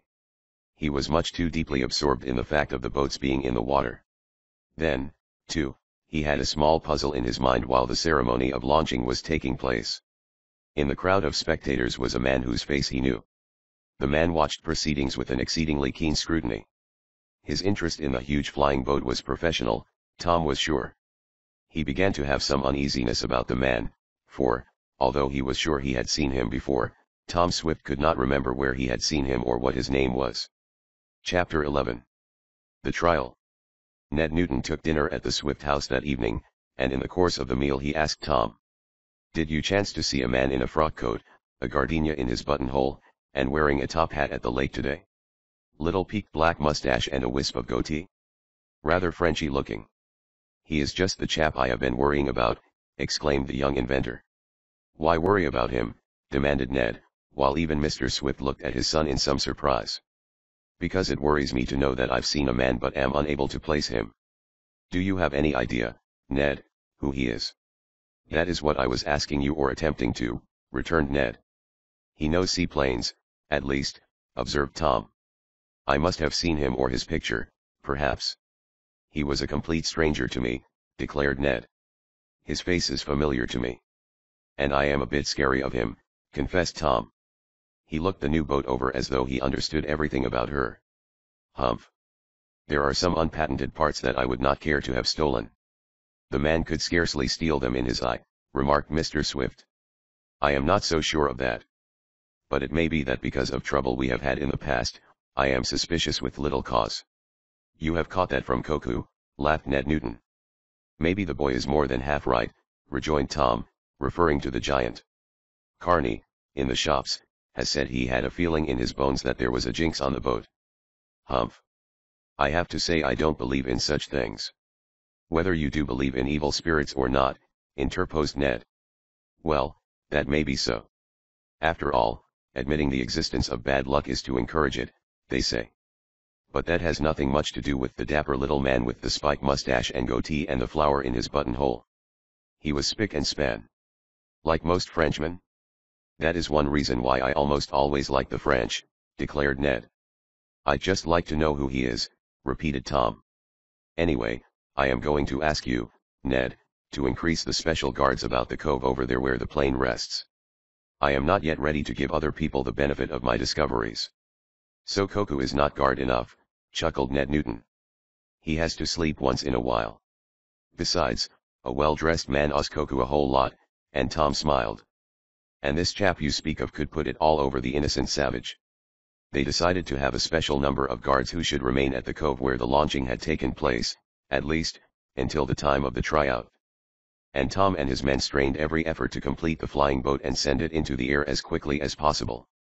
Tom kept 3 shifts a day at work. But only the most skilled of his men could be trusted on the job, so the crews were small. However, there was not an hour of the 24 save from Saturday evening until Monday morning when the hammers did not ring or the steam drills puff or the riveters clatter on the winged arrow. That shore of Lake Carlopa became a very popular resort for sightseers during the ensuing fortnight. The newspapers had got hold of the idea that Tom Swift was about to reveal to the world another marvel, and the reporters would have annoyed the young inventor a good deal had it not been for Ned Newton. Ned believed in a certain amount of publicity, and the stories he furnished the newspaper reporters, if not particularly scientific, were at least interesting. Tom Swift's new flying boat was a first-page leader for several days before the test day. Tom was watchful for the reappearance of the man whose presence at the launching had disturbed him, but the French-looking person did not again come to the cove. At least, Tom did not see the stranger. And as the hour approached when the winged Arrow would be ready for her trial flight, the young inventor gradually forgot all outside matters. He did not even go to the Nestor house to learn if the invalid and Mr. Damon had been heard from again. He began to sleep aboard the flying boat, as the cabin was practically finished. This central portion of the pontoon, or boat, was arranged so as to utilize every inch of space. There were folding berths for 8. The cabin could be divided by a curtain if passengers of opposite sexes were included in any party. Meals for officers and passengers would be served here, too, the galley being directly aft. In contradistinction to the ordinary sailing craft, the quarters of the crew of the Winged Arrow were in her tail, or after part. These machinists would be furnished hammocks to sleep in. The prow of the boat, where the mechanism of the powerful searchlights was housed, was built of well-leaded glass so that an unobstructed view ahead and above, as well as below and on either side, could be obtained. As the huge machine floated on the water of the lake cove, it seemed very awkward and as though it would be unmanageable. The opinions of sightseers who came to stare were as amusing as they were often silly. It seemed to be the consensus of these opinions that Tom Swift never intended to try to fly the huge boat, but that it was merely a stock jobbing scheme. It was told that stock in the Swift Construction Company was being sold at fabulous prices on the strength of this flying boat that was doomed to failure. "Gee," ejaculated Ned Newton, hearing this, "I wish it was as easy to sell shares in a bona fide invention as these people seem to think it is in a fake. Money would be easy enough to raise." It was true that a fortune and not a small fortune had been expended upon the building of the Winged Arrow. The treasurer of the Swift Construction Company might well be anxious. "If she's a fizzle, Tom, my boy," he said mournfully, "we'll all have to go into bankruptcy." "She may not be an unqualified success right at the start," rejoined the young inventor, with confidence. "But I mean to make her fly and sail and make a proper landing on the earth and water before I am through." The morning of the day on which the test flight of the new plane was to occur, Tom Swift was awakened at 8 o'clock, a late hour for him, by the ringing of his private radio telephone. He rolled over in bed and grabbed the instrument, removed the receiver and sleepily shouted, "Hello. Tom Swift," came the voice over the wire, a voice that was quite unfamiliar to the inventor. "Speaking," replied Tom, yawning. "Excuse me. Who is it?" "That does not matter just now," said the voice clearly. "I want you to do me a favor." "What is that?" "I understand you mean to try out your new seaplane today." "That is a private matter," returned Tom, awakened now to full caution. "Agreed. But I would like the chance of going with you on the tryout." "What's that?"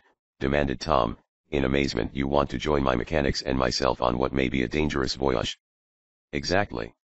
I am interested in your invention. I may be more interested when I see personally how it works." "And if that is so?"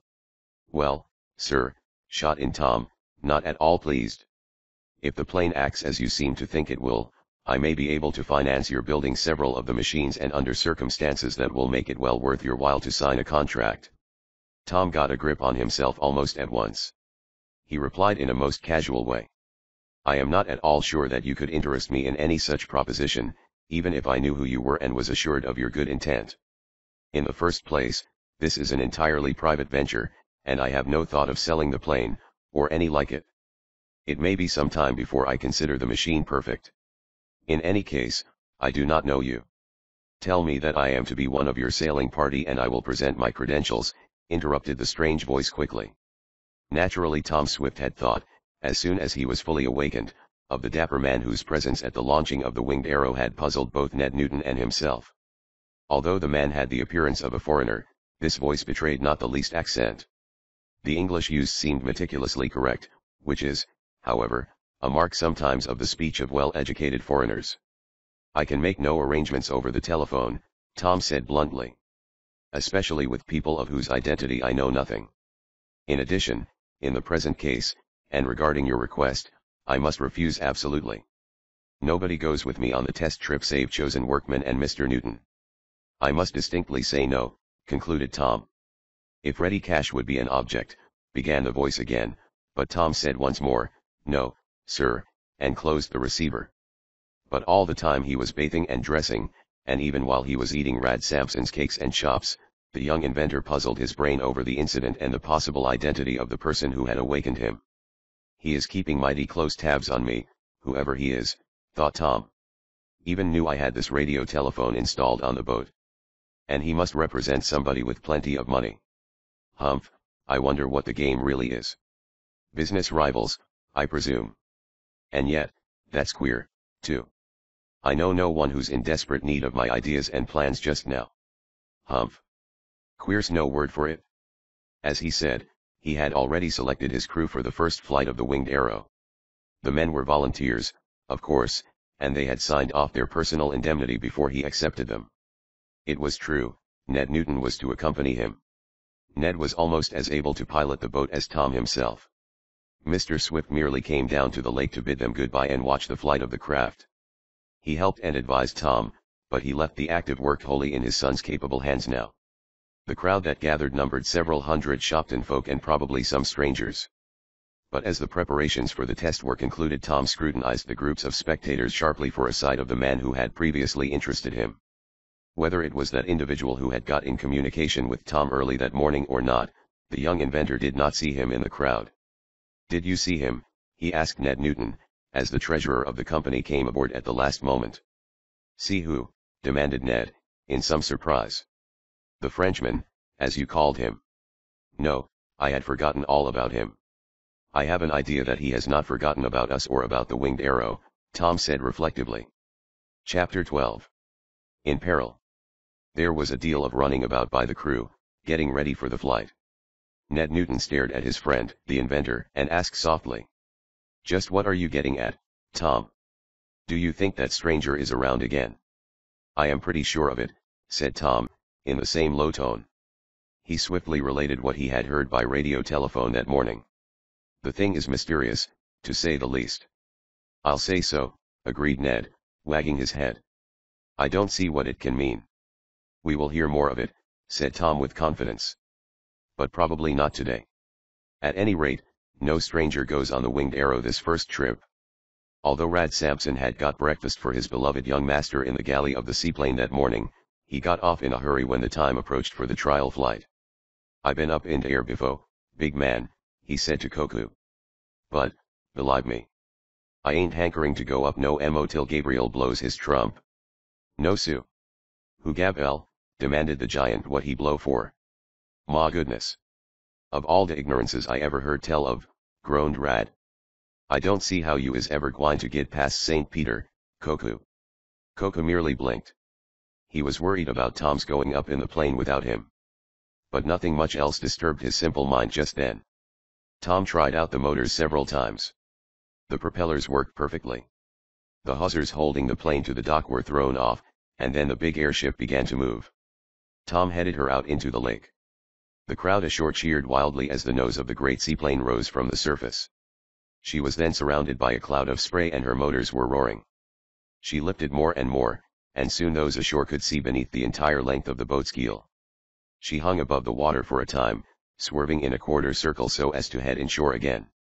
Her wide wings and the two wheels underneath for land travel made the machine look like some huge winged insect or an antediluvian bird. The plane soared higher and higher, spiraling upward over the heads of the interested spectators. From the ground it seemed as though no such huge machine could be floated in the air. It must come crashing down to earth again. But still it mounted. Mr. Barton Swift, with binoculars at his eyes, watched the ascent with keen interest and some apprehension. He saw its wavering course, and realized that the balance of the huge plane was not at all perfect. Smaller and smaller grew the plane to the naked eye. That it wobbled in its course meant little to any of the spectators save the old inventor. He knew that the crew of the Winged Arrow was in trouble, if not in danger. Suddenly the old gentleman was aware of the presence beside him of a man who likewise followed the course of the careening plane through binoculars. Mr. Swift cast a sharp glance upon this individual. He was very well dressed in a spick-and-span afternoon costume and wore a flower in his buttonhole. His dab of black mustache and goatee almost seemed painted upon his pale face. He brought the glasses down from his eyes and looked at Mr. Barton Swift. "What do you say, sir?" he asked. "Is she not making a heavy passage?" Mr. Swift was instantly cautious. Tom had not spoken to his father about this mysterious individual. But the old inventor had experienced so much interference on his own part from rivals, and had observed what Tom had sometimes suffered as well, that he was not likely to divulge his own private opinion to the stranger. "You understand," he said quietly, "that no flying machine shoots into the sky like an arrow, even if it is named Arrow." "True, true," said the other eagerly. "It is a good point, sir. But there. You see." He pointed again eagerly with his cane. "Did you see her roll then?" "An air pocket, most likely," Mr. Swift said calmly.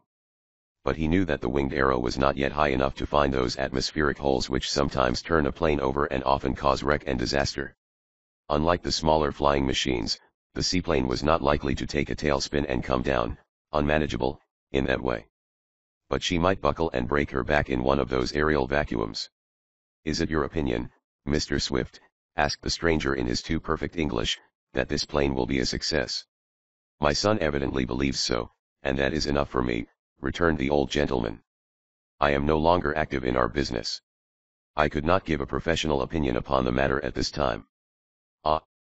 You are cautious," exclaimed the stranger. "I am careful as to whom I talk with, yes," admitted Mr. Swift pointedly. "Come, sir, you have as good eyesight as I have. Arrive at your own judgments." He turned away from the stranger then and gazed only at the rising plane. But even he had small idea of what was going on aboard the Winged Arrow at just this time. Tom Swift and Ned Newton were in the bow of the seaplane when she swam out of the cove. The steering gear, as well as the tubes to the mechanician's compartment, were right at Tom's hand. Besides, the speed and altitude indicators were here. Like every other plane, the Winged Arrow was a one-mind machine. A single individual must govern it all. But, as Tom had long since pointed out, in testing flying machines of all sizes, for safety's sake, there should be a second man in the cockpit of even a monoplane. In handling this huge plane it would be a reckless thing for only one man to be at the steering and other gear. A second must always be at hand to jump in and take charge if anything happened to the chief steersman, or pilot.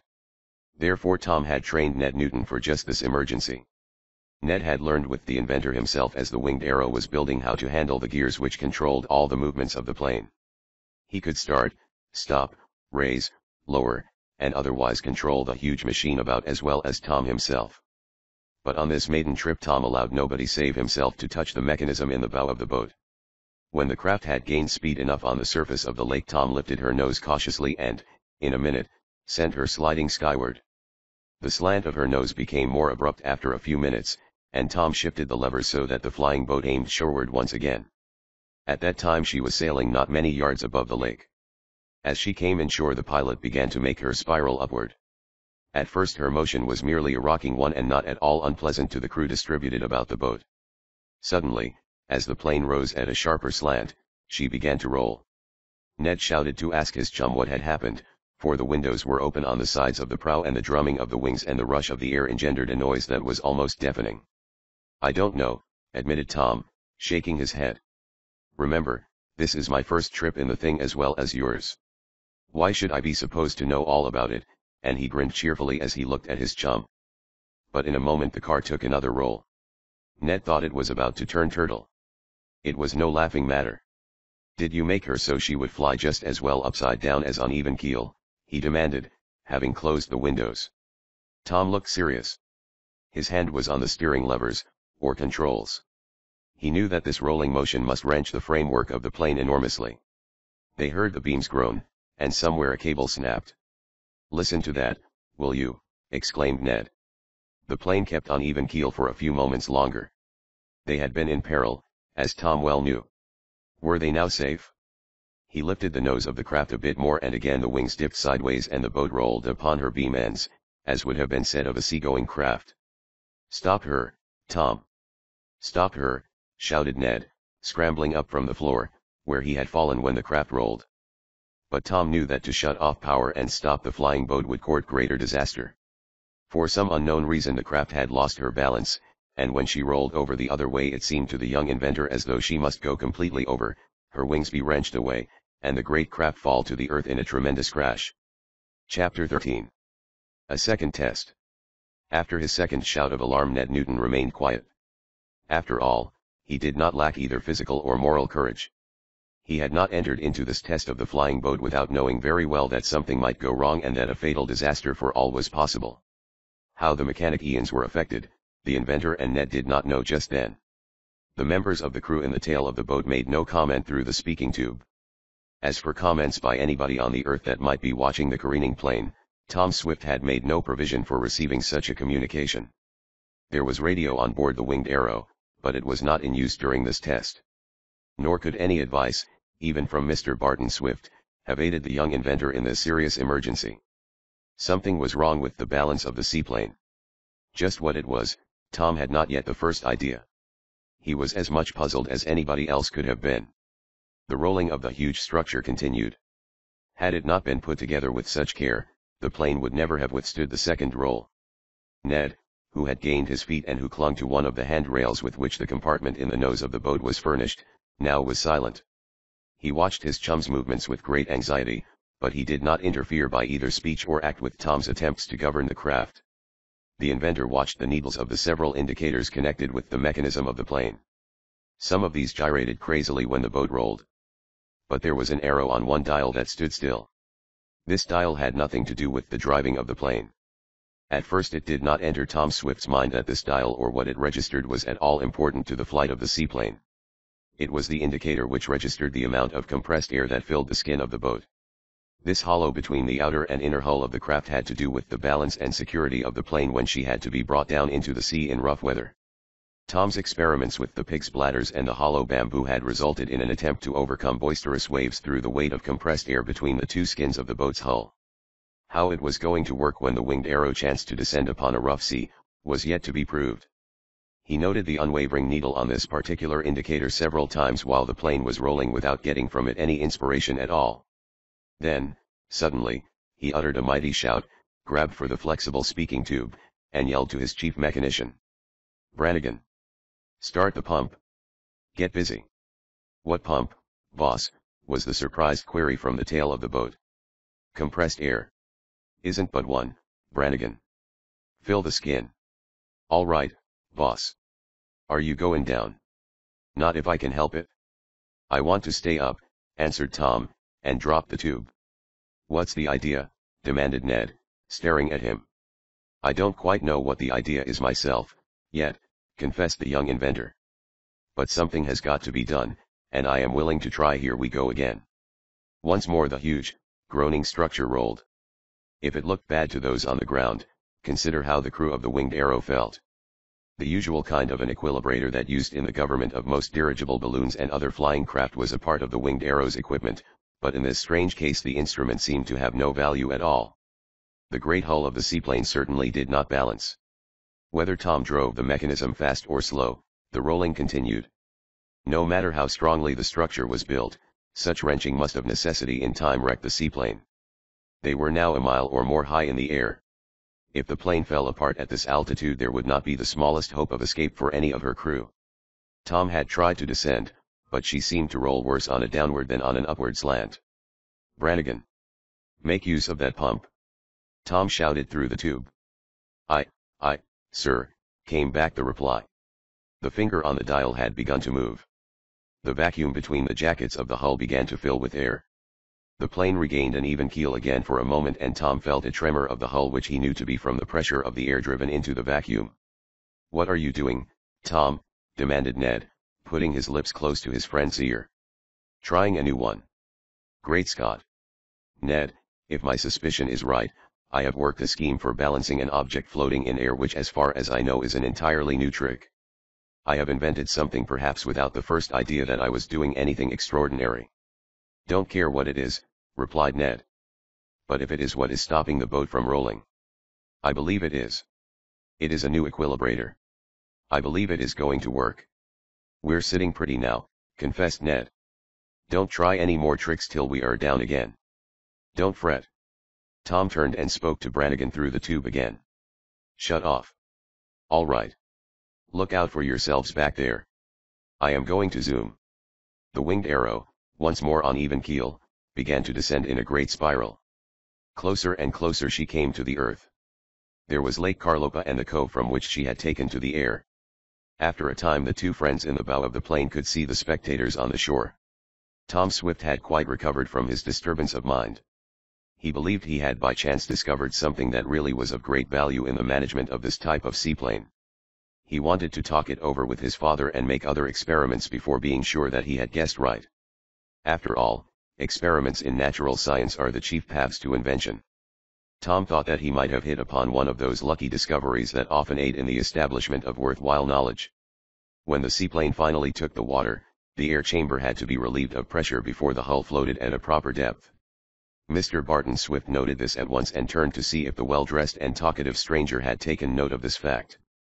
The man had disappeared. A motor car shooting away along the road to Shopton suggested the manner in which the stranger might have gone. It was plain that for some reason the man did not wish to meet the younger Swift at this time. Tom's father was so much interested in his son's discovery regarding the compressed air chamber and its value as an equilibrator that he forgot to speak of the stranger and his evident interest in the new flying boat. Indeed, all those closely connected with Tom's experiments and with the success of the winged arrow, thought of little else for the next few days but the recurrent flights of the plane. Tom took the jump off from the surface of the lake and from the ground. They made successful landings on both the water and the earth. After each flight there were adjustments to make and changes in the mechanism. Tom and his crew worked day and night upon the wonderful flying boat. At length Tom Swift was ready to make a longer flight in the winged boat. Until he had driven the winged arrow for a considerable distance without descending and until he had made a successful landing in rough water and a good jump off from the same, the young inventor would not be satisfied that he had accomplished what he had set out to do. He and Ned had forgotten the stranger who they believed had shown more than ordinary interest in the success or failure of the flying boat. And Mr. Swift had never mentioned that person to his son. Indeed, so deeply engaged was Tom Swift in his new seaplane that other interests literally faded out of his mind. Before the flight to the ocean which he had determined on, however, Tom spent an evening with Mary Nestor and her mother. At first Mrs. Nestor had heard so frequently from the invalid on his northern trip that she had lost much of her anxiety regarding Mr. Nestor's health and safety. But after the steamship had landed him and Mr. Damon at Reykjavik and Mr. Nestor had written one letter, his family had not heard a word from him. They were going into the interior to Rostone the day following his letter, Mary explained to Tom. What could have become of them after that we cannot imagine. Mother is becoming much worried again. You don't suppose that Iceland has postal communication as frequently as we have it here in the States, do you? Asked Tom. It is sort of a barren land, I understand. They are all right. You'll get a letter any day now. It has been a month, Mrs. Nestor declared, shaking her head. Tom laughed cheerfully. No use talking. I see I'll have to provision this new plane of mine and take a trip in her to Iceland to look up that party. You could not go so far in the winged arrow, could you, Tom? Asked Mary. I do not know why not. That is exactly what I built her for, long trips. She is able to carry provisions for a party of 10 and enough gasoline to last for at least a flight of 2,000 miles. 2,000 miles without coming down, cried Mary. About coming down, I don't know. I expect her to clear 100 miles an hour when put to it. Even if we don't drive her more than 50 miles an hour, we could make a journey 2,000 miles long in a little over a day and a half.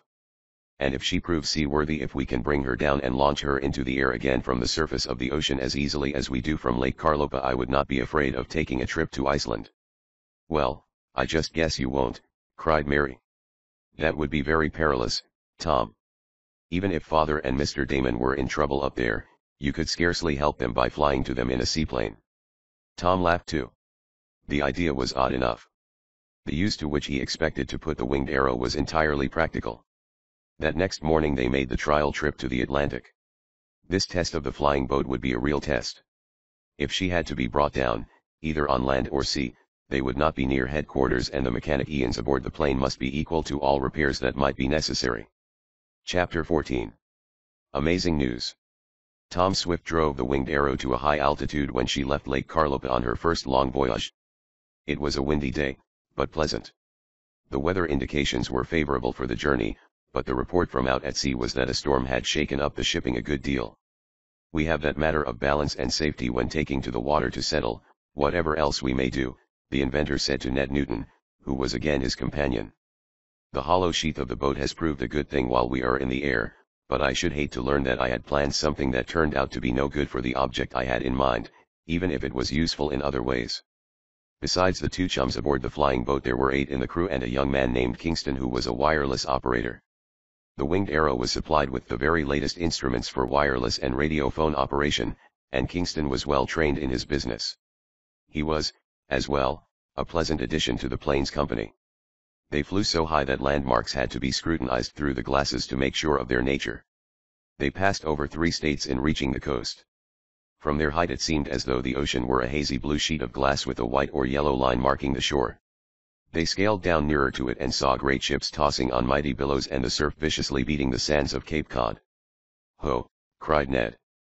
"I hope you are satisfied, Tom. It looks just as safe to land down there as though the ocean were a boiling cauldron." "It is exactly what we have come to experience," declared Tom. "Well, I hope everything is all right," grumbled his friend. "But I want to tell you right now that I would rather be on dry land than on this plane when she hits that sea." "Whew." If Tom Swift felt any such fear, he did not express it. But his face was rather grim as he scaled down the airways and brought the huge flying boat hovering above the tossing waves. To Brannigan, in the tail of the craft, he said, "Test out your levers. See that everything is buzzing right. We are going to subject her to a severe test." "All ready?" Aye, sir," rejoined Brannigan through the tube. "Let her go." Kingston, whose little coop was directly behind the pilot room, stuck his head out of his door at that moment and shouted, "Have a care about bumping His Majesty's liner, Cantoria. She's right over yonder, you can see her. I just picked up a gram from her operator objecting to such big planes as ours being tried out in the steamship lanes." "What's the matter with that limey?" demanded Ned. "Does he think he owns the whole ocean?" "He is complaining to the U.S. Weather Bureau about us, just the same," declared the operator. Tom shifted certain levers and the huge plane dived for the riotous surface of the sea. She swooped like a sea eagle, skimmed the froth-capped waves for some distance, and then settled upon the water like a duck. Foam and spray dashed completely over the wings and the boat's upper works. They could scarcely see through the side ports. The roar of the waters pouring over the half-buried craft was deafening. For the next few minutes the Winged Arrow was put through a test that surely would have wrecked a less strongly built craft. The compressed air between the skins of the boat had to be increased considerably before she stopped rolling. The airtight pontoons at either end of the wings were not sufficient stabilizers. It seemed that Tom Swift's ingenuity had actually overcome a drawback that had baffled inventors of similar planes. The flying boat floated like a well-ballasted sailing craft. She climbed the steep waves, pitched over their tops, and slid to the depths of the trough between them with surprising ease. When the waves broke against her wings, leaping hungrily to overwhelm them, the perfect balance of the hull brought the whole ship back to an even keel in a few seconds. Ned Newton was delighted. Aside from feeling some little disturbance in his stomach because of the boisterousness of the waves, he considered the test a great success. "If this was my flying boat I certainly would slap myself on the back and give 3 cheers, he declared. "You must be a remarkable contortionist to be able to do that," rejoined Tom, chuckling. "But I really am not posing. It seems as though we had hit the right idea. Hello. What is the matter with Kingston?" Through the glass half of the door to the radio coop they both saw that the operator seemed excited. He had the ear-tabs clamped to his head and was evidently listening in on something very important. With his right hand he wrote a few words quickly and then wheeled and beckoned Ned. "Get this to the chief," he said abruptly. "It is relayed from Block Island. There may be more of it." Ned wheeled about and thrust the paper into Tom's hand. The latter read the message at a glance. T. Swift, com seaplane Winged Arrow, offshore, and Atlantic, relay, return immediately very important news of Damon and Nestor B. Swift. Tom stared from the message to his friend. "What do you know about that?" he exclaimed. "Don't even know what it's all about," grumbled the treasurer of the Swift Construction Company. "Look at it," ejaculated Tom, and handed Ned the radio message. "Great whales and little fishes," gasped Ned, when he had read it. "It is from your father." "That's right. It can't be any joke, then," considered Ned. "Mr. Damon and Mary's father must be in trouble. But if they are up in Iceland and we are down here, what can I do to help them out of trouble?" cried Tom anxiously. "That seems to be the question before the house," replied Ned. Guess we'll have to go back home to find out. Your father is not very explicit, that is certain. He would not send this message at such a time unless the matter was urgent. I am glad we have been able to try out the winged arrow as well as we have. Poor Mr. Nestor. Suppose he has died up there? Or maybe Mr. Damon is ill. I hope not, cried Ned. If it is anything like that, somebody will have to take passage at once for Iceland, Tom went on, in a worried way.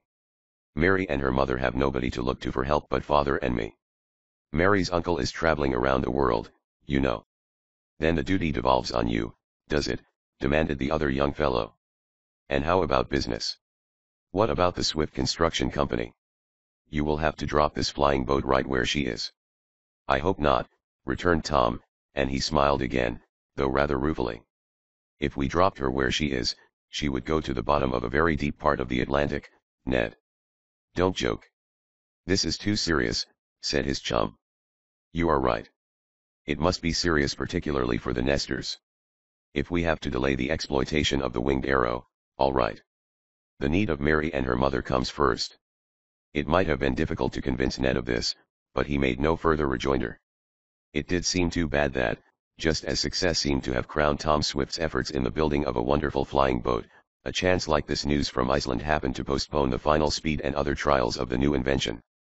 Tom did not waste time even in replying to the wireless message.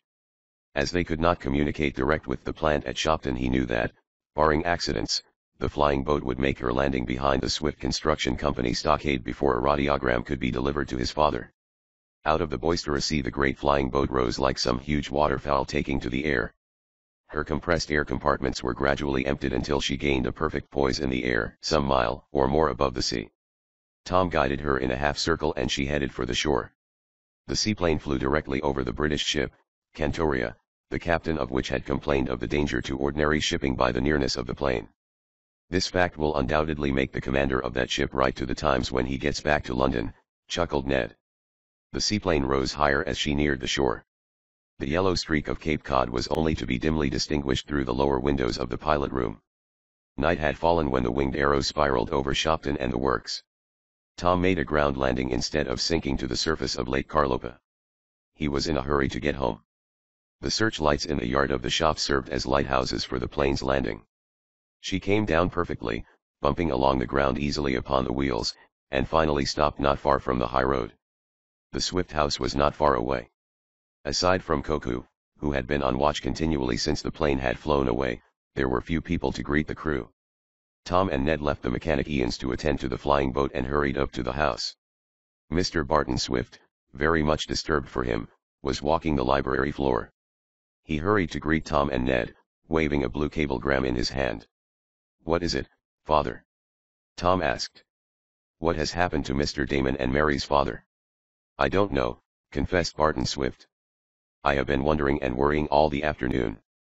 And now I know less about it than I did at first." "How is that?" "It has crossed my mind that the message may be a fake. It may come from some schemer who wishes us ill.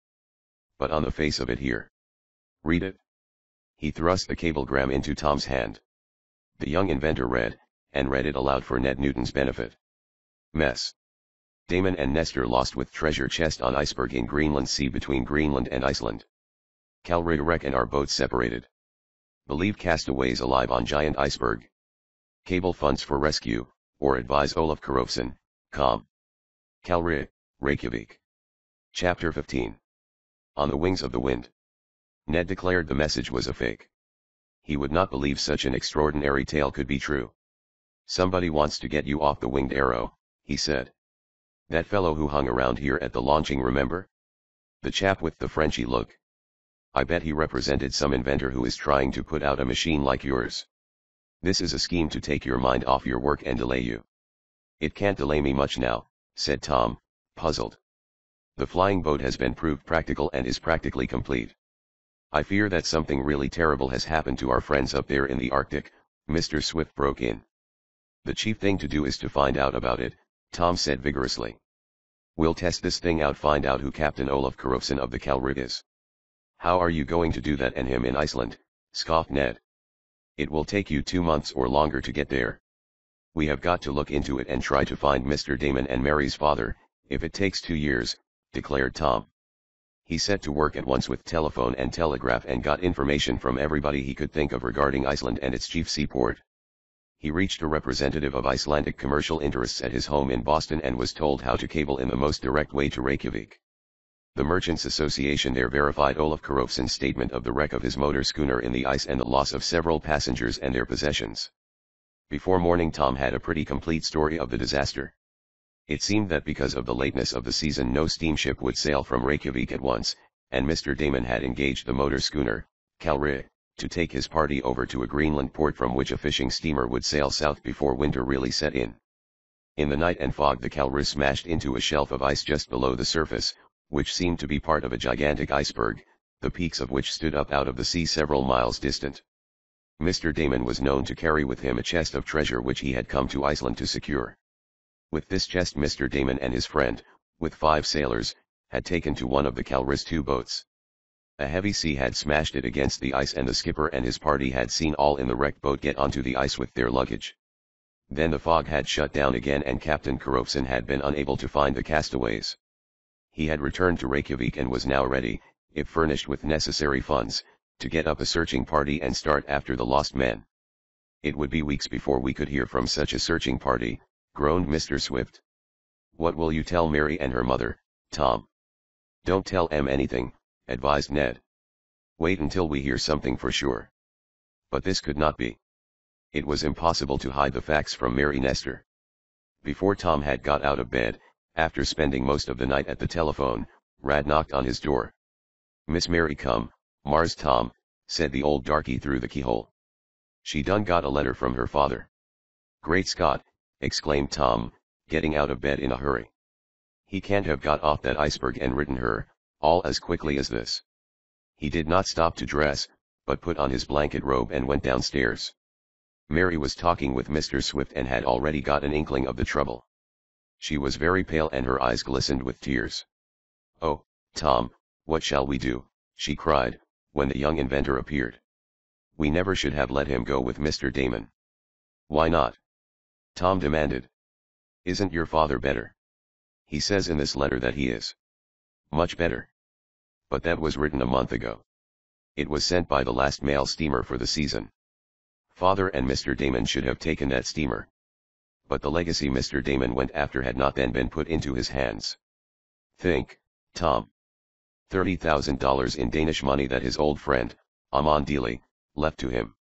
The priest had it hidden away in a vault under his little stone church at Rostone. Father tells us all about it in this letter.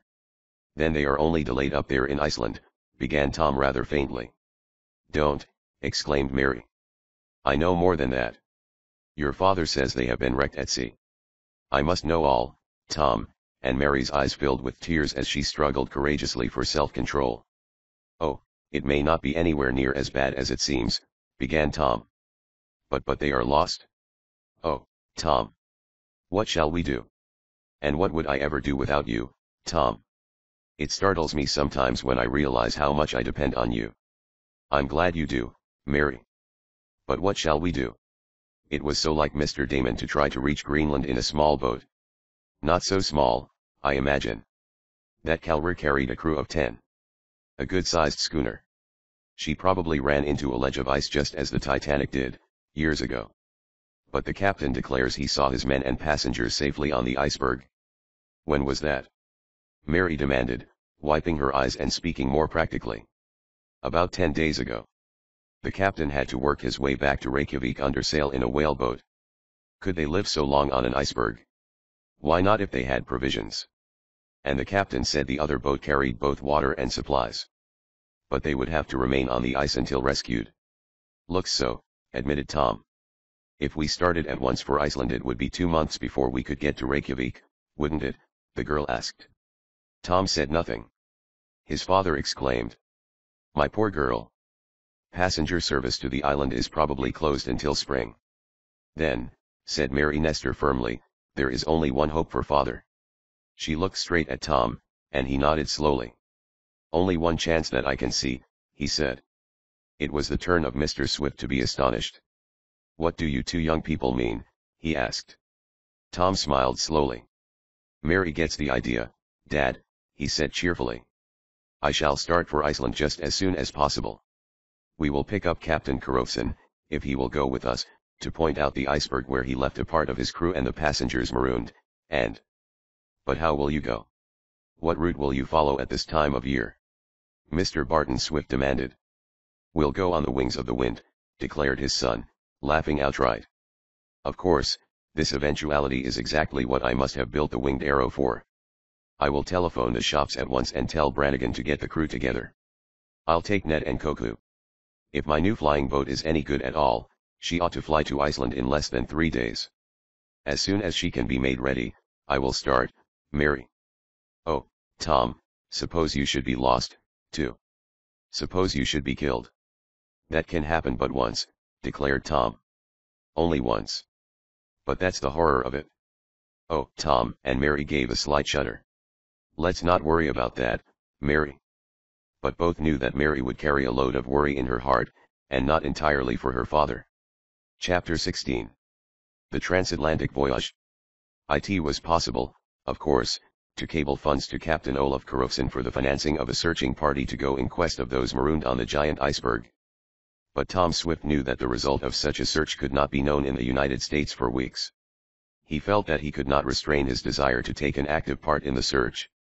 Mary's father and Mr. Wakefield Damon must be found soon. And he believed the best way to do this was to go personally with the searching party. Mr. Swift might have had some objections to his son's plan.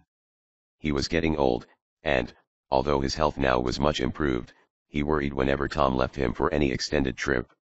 In this case, however, he knew the young fellow felt strongly that his duty lay in the only chance of quickly assisting Mr. Nestor. The winged arrow had proved her speed, her seaworthiness, and her balance in the air. If she was good for anything at all, here was a set of circumstances seemingly made by fate for the trying out of the flying boat. Go if you must, my boy, said the old gentleman, with his hand on Tom's shoulder when he agreed to the arrangement. But be very, very careful. Although Tom was courageous, he was never reckless. He had accepted Mary's challenge on the instant. But it was not without thought.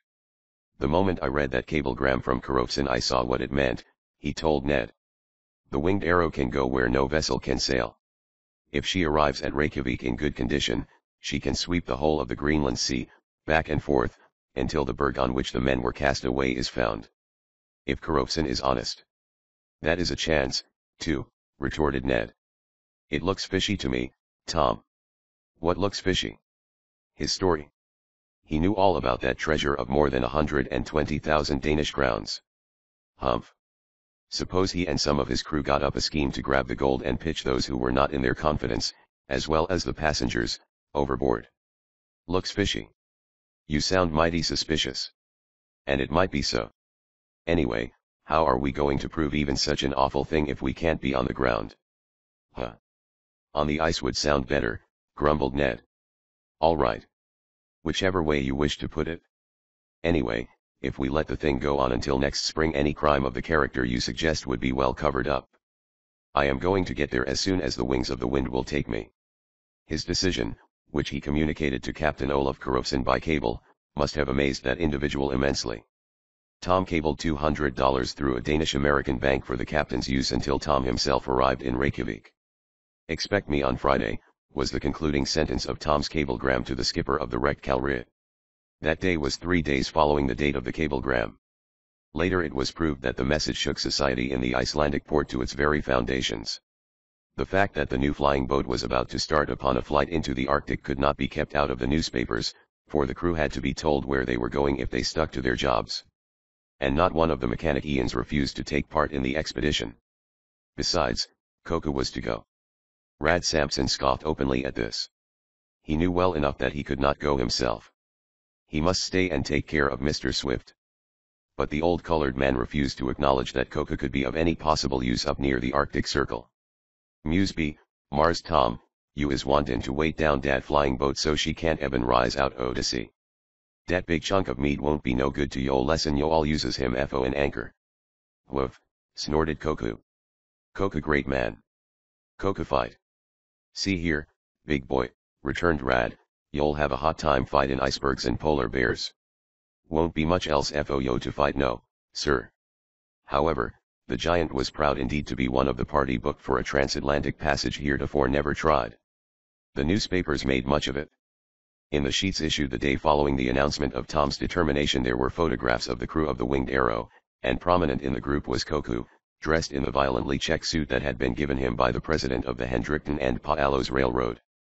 Beside Koku, who could actually be called a member of the working crew of the Winged Arrow, Ned Newton had announced his intention of being of the party. If the inventor and head of the Swift Construction Company risks his life in such a venture, the treasurer of the concern might as well go along, Ned declared. If you are lost, Tom Swift, there will be no company, so my job as treasurer won't be worth much. Count me in. In like manner Kingston, the wireless operator, asked for a berth in the cabin of the seaplane. Tom really was touched by these expressions of loyalty and goodwill. Mary is crazy to go, as well, he said, with a laugh. But Mrs. Nestor vetoed the proposition and saved me from doing so. Mary has pluck enough to go. 2 hours before the time set for the flying boat's departure the inventor was astonished by still another application for passage on the Winged Arrow. It was a request signed by Rear Admiral Gilder, of the Naval Board, asking Tom Swift to allow a representative of that board to accompany the party which the Admiral understood was about starting for Iceland. A representative, with full credentials from Washington, was on the way to Shopton. What do you suppose this means? Tom demanded of Ned, who was his only confidant in this event. I have had no correspondence with any government official about the boat. I know Rear Admiral Gilder by name, but... I bet you it is the French-looking chap we marked down, cried Ned eagerly. You think he represented the Naval Board and was spying about for them? Asked Tom, with much doubt. Who else could he be? He could be almost anybody else, declared Tom, shaking his head. He was too foreign-looking to please me. And if he is the representative the Admiral sends I shall not let him aboard in any case. Maybe the government will buy the plane at a big price, suggested Ned, with some eagerness. Nobody will get a chance to buy it not yet, Tom rejoined firmly. And there is something queer about this request, I tell you. It does not look right. There is no time now to find out about it. We shall be in the air, I hope, before this representative, whoever he is, arrives at Shopton. Not even the Naval Board can delay our departure in this instance. Every hour is precious. Tom was not entirely correct in his expectation. While the last preparations were being made a powerful motor car came into the open lot behind the shops from which point the flying boat was about to take its flight. The man who got briskly out of the enclosed tonneau of the car was exactly the individual both Tom and Ned had in mind, a dressy individual with the Charlie Chaplin mustache and diminutive goatee. The man ran through the throng that had gathered to watch the jump-off. He bore several papers in his hands and he shouted to the boys whom he saw in the windows of the prow of the ship. Monsieur Swift. Monsieur Newton. Hi. Hi yourself, growled Ned. There's the fellow, Tom. Tom gave the stranger a single glance and then spoke to Koku. Stand by the open door, Koku. Let nobody in over the gangplank but the crew. Understand? Me understand, master, said the giant, and immediately stationed himself at the top of the narrow gangplank near the stern which was about to be drawn inboard. When the stranger with the papers came to the plank the giant waved him commandingly away. The man started to argue. He might as well have argued with a stone post. Koku could not understand a word of English when he felt that way. Nor did any other language sound right, although the man tried French, German, and several other tongues. Koku was deaf. When the supposed representative of the Naval Board tried to advance up the plank, the giant stooped, raised both plank and man, and shook the latter off to the ground as though he had been a beetle. Then the last of the crew came aboard and Koku drew in the plank and closed the door. Every other arrangement had been made. The propellers began to spin. The hawsers had been cast off. The great flying boat began bumping over the field. They could not hear the foreign-looking fellow's voice, but they saw that he ran after the flying boat, screaming, for several hundred yards. Then the Winged Arrow gathered speed enough for her jump off, and she rose heavily, slanting upward at a good pitch, and wheeled away toward the sea. If that fellow does represent a government bureau, we'll hear about it when we get back, said Ned, somewhat worried. Don't bother your head about that, rejoined Tom. There are more anxieties than that on my mind.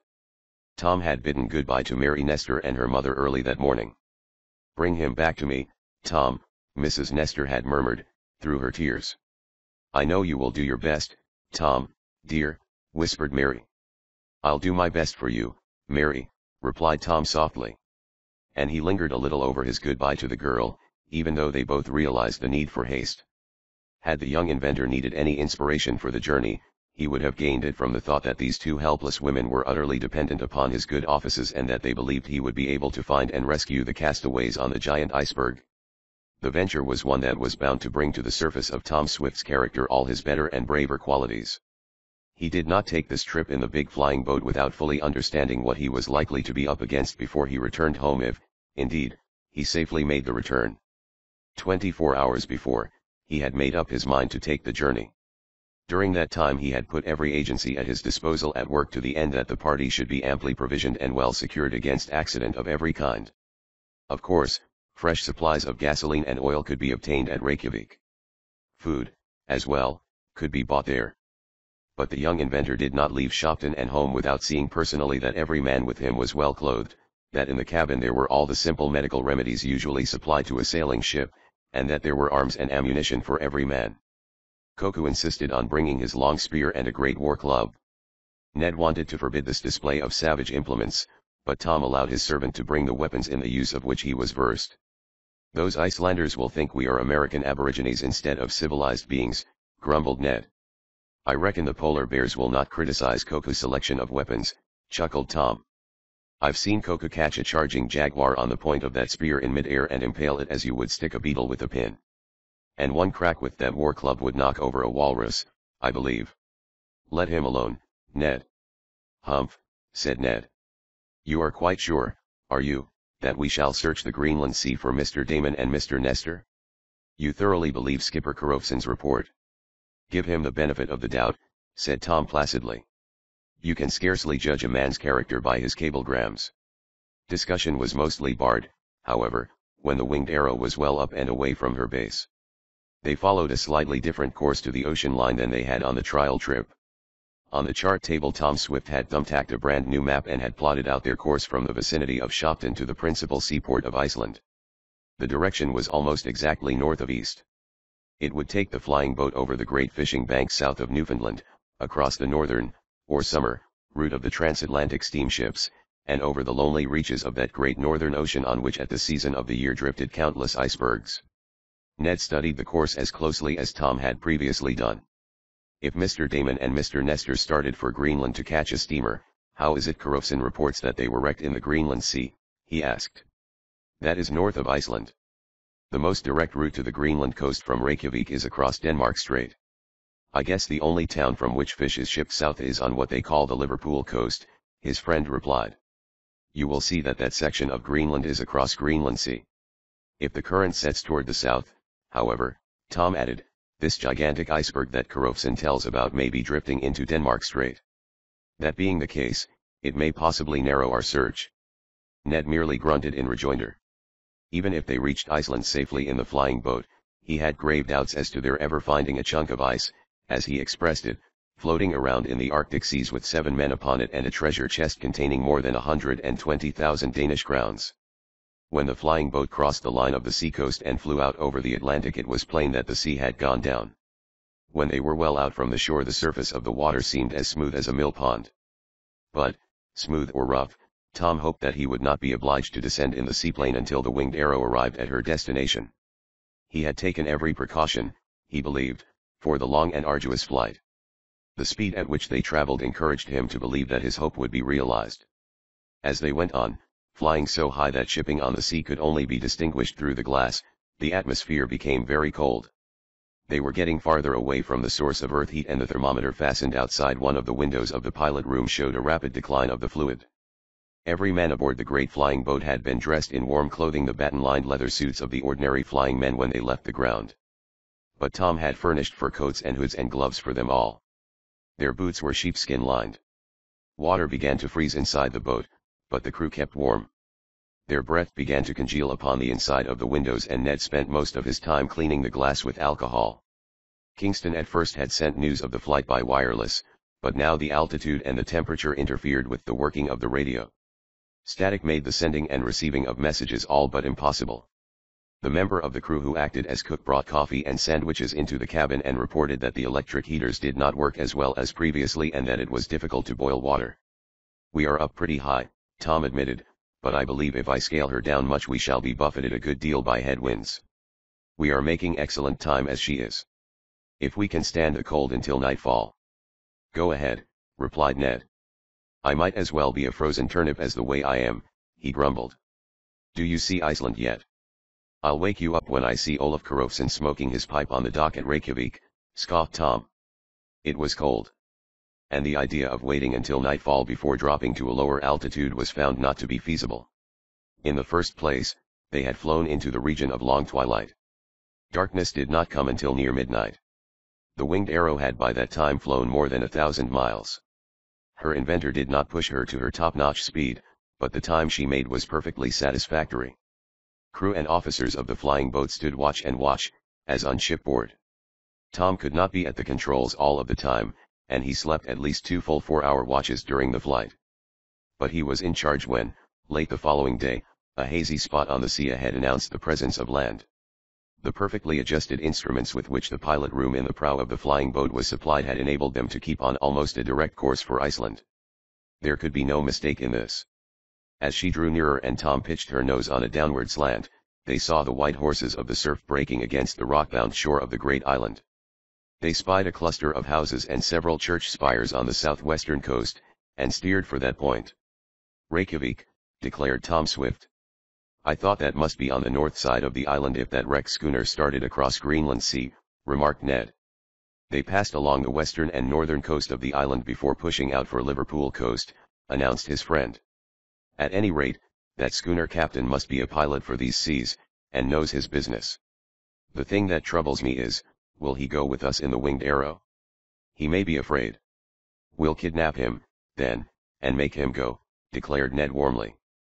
"We haven't come all this way to be balked like that, I should hope." Chapter 17. Something rotten in Denmark. The Winged Arrow spiraled above the Icelandic port until she was so close to the ground that all landmarks could be easily distinguished. There were open fields behind the town, and Tom marked one of these cleared spaces for his landing. They saw a good part of the inhabitants of Reykjavik trooping out of the town toward the place where it was evident the huge flying boat would make her landing. Tom and his crew were so much engaged in the work of bringing down the plane that at first the nature of the throng hurrying out from the town did not impress itself upon their attention. The Winged Arrow swooped and rebounded from her wheels. The truck groaned and the tail of the boat began to drag. Her speed was soon brought down. She halted. Coco slid back the main door in the hull of the boat and was about to thrust out the narrow gangplank. But Ned had spied something that the others had not at first noted. Marching in the van of the crowd from town were about 24 uniformed men bearing rifles on their shoulders. "Seems to me," said Ned, pointing out this military party, "the Iceland militia may want to interfere with our landing, Tom." "What say?" "A warm reception, is it?" asked Kingston, sticking his head out of the radio coop. "Hold on," cried Tom, beckoning to Coco. "Don't let anybody get aboard yet, boy." Coco dropped the end of the gangplank and in a couple of strides reached his long spear and war club. When he appeared at the open door again his appearance was, to say the least, rather warlike. The military, or policemen, or whatever they were, warned the boys back, and most of the men and women remained at a safe distance from the flying boat. But one excited individual, who seemed to have some influence with the squad of soldiers, pushed up close to the seaplane and began to shout. "If the only language they use here is the kind that old friend of Mr. Damon's tried to use in New York," said Ned, who had heard about Amandili's troubles, "we'll have a sweet time learning what they want or making them understand what we want."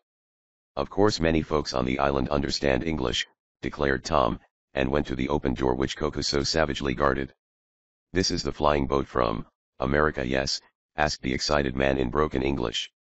"Were you expecting to?" asked Tom, chuckling. "I guess this is she." "I represent the Soviet government," was the man's next astonishing declaration. "By cablegram I was told to expect this flying wonder. You and your crew, Captain, may land. I take charge of the flying boat from now on. It is arranged to send her on to Russia with our own men." "To Russia?" gasped Tom Swift. "You represent the Bolshevist government of Russia." "The Soviet government, yes. The governor of Reykjavik has agreed to allow the exchange to be made here." Nonsense, broke in the young inventor. Either you are out of your mind, or somebody has been fooling you. I built this flying boat myself and I have no intention of selling it to Russia or any other country. What is that? You deny that our representative, Monsieur Polanski, bought this flying boat and cabled me to take it over when it landed here. You are crazy, exclaimed Tom Swift, in disgust. He beckoned to the uniformed officer in command of the military force. Do you speak English? He cried. But yes, monsieur. Speak slowly. I can understand you, said the officer. Then understand me right now, Tom said, with emphasis. This fellow who says he represents Russia, has absolutely nothing to do with this flying boat. No. But he has writings from the governor. I am here, interrupted Tom, in firm tones, to search for two friends Mr. Damon and Mr. Nestor who were lost from the wreck of the motor schooner Calrit. Do you understand me? Where is Captain Olaf Korofsson? I do not understand, cried the officer anxiously. I am instructed to take charge of this machine until the Russian official brings his crew to sail her away. You will not take charge of my flying boat, and no bunch of Russian Reds will ever get hold of it, declared Tom warmly. I begin to smell the rat in this meal bin, he added over his shoulder to Ned. What is it? Oh. That Frenchie who was so anxious to come with us. Bet you a copper cent, ejaculated Tom. But he was no Frenchman. A Russian. Then to the disturbed officer of the Danish squad he said, better send this Soviet consul, or whatever he is, home with a flea in his ear. We are on an important mission, and if we are interfered with I will send for Mr. Shantuk, the representative of the United States. You know him? Quite so, monsieur, said the officer, who evidently understood French better than he did English, and of which language Tom Swift could speak a few words. But this gentleman. He has absolutely nothing to do with my flying boat, declared the young inventor. See. Who is that coming? He had caught sight of a figure almost as tall as Coco's pushing its way through the crowd of interested spectators. Tom had noticed that there were many tall men in the throng, but this person was head and shoulders above most of them. He was heavily bearded and wore a knitted jersey and cap, as some foreign sailors do. This may be your Captain Korofsson, said the military officer. The burly giant who approached swiftly impressed Tom on nearer view most favorably. While the self-styled representative of the Soviet government sputtered to the military officer, the big sailor came close to the side of the seaplane. Mr. Swift, yes, he said in a deep voice. When I got telegram you come in 3 days I say, das American come tiru de air yes. Und, pie jolly. So he came yes. I sailed to America once, twice. So I spek to English good. You surely do, Captain, declared Tom delightedly, realizing that this man was too simple a soul to have entered into any plot against Mr. Damon and Mr. Nestor.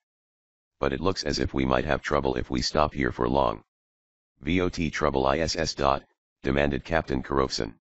Tom explained briefly about the claim made by the Red who still gabbled angrily to the military officer. He was threatening to call upon the governor of Reykjavik to reiterate an order to seize the seaplane. And we must get some more gasoline before we try to find that iceberg, concluded Tom. Yes I see, agreed Captain Korofsson. You go find Mr. Damon and the sick man with this flying boat. I been trying to charter one sailing boat yes. What do you think? You'll go with us, won't you? Jess. She peet all the sailing boats in de forel, cried the captain emphatically. I see her sail down out of the skies, so like von Bird. Wonderful. But the gasoline. Gasoline we shall buy at a station on the north coast of Iceland. A standard oil tanker bane stop there twice in the year now yes. You pay me for my time, Mr. Swift. I surely will. You will lose nothing by going to help us, cried Tom. I go. I give you back the 800 gold crowns you send me and you pay me my captain's wages like I have before de Calrissian was sank. A bargain, declared Tom. When do we go? Let that big man give me the hand up, and we start now, answered Skipper Korofsson placidly. When that man down there want to make trouble we will not be here. JAS. The coolness of this proposition delighted Ned immensely, and Tom was satisfied that it would be the best and wisest way out of the difficulty. He did not intend to be delayed here if he could help it. Guess we'd better take his tip and go, Tom remarked with a questioning look at Ned.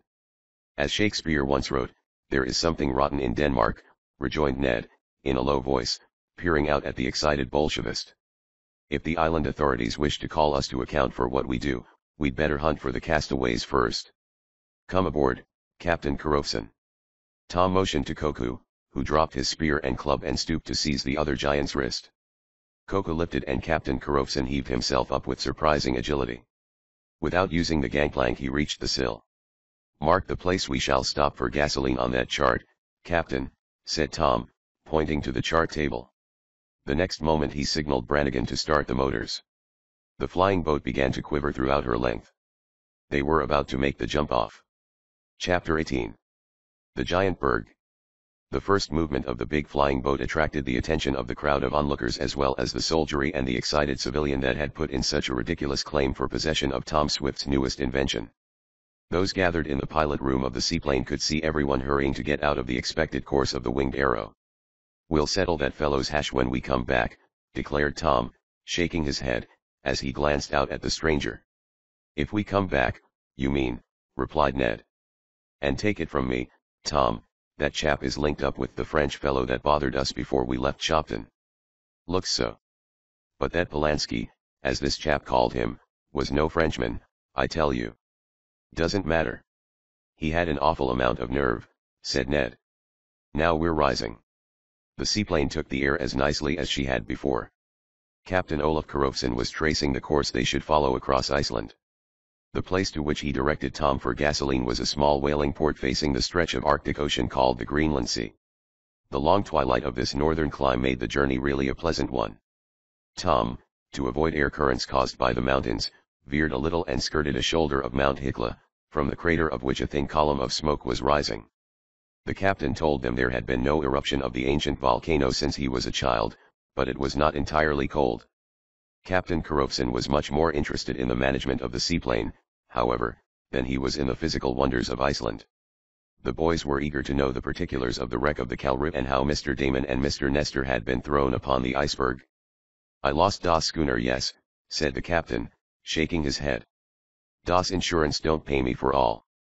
And if them gentlemen are lost for good, I never get over it."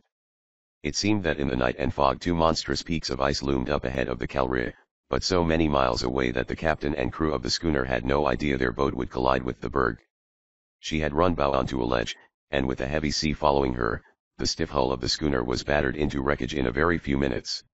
The two boats were got safely out and the crew divided. Both boats were well provisioned. The one in which the two passengers sailed with their treasure and baggage was badly managed. A billow caught up the craft and threw her broadside upon the ice. "She vas smashed like you step on von cockroach," groaned Korofson. "But dark as it was, I see all the party high and dry. They signal us with flashlight. We tell them we go for help, yes. It was the best we could do." "I believe you," agreed Tom. "And if you are sure you can pick out the same berg?" "Yes. It was so pig-a-perg, yes. I could not be mistaken. And those great spires of ice, side by side. Fear not, Mr. Swift, I bane sure of it." "Do you feel quite sure that they are still alive, Captain?" Tom asked. "They have food, yes. They may freeze, but they do not starve. And if they have sense they save wreckage from the boat to make fire. J.A. At any rate," Tom said more cheerfully to his chum, "it's a chance." "Well, I suppose so. But you yourself look out how you go sailing around over these icebergs.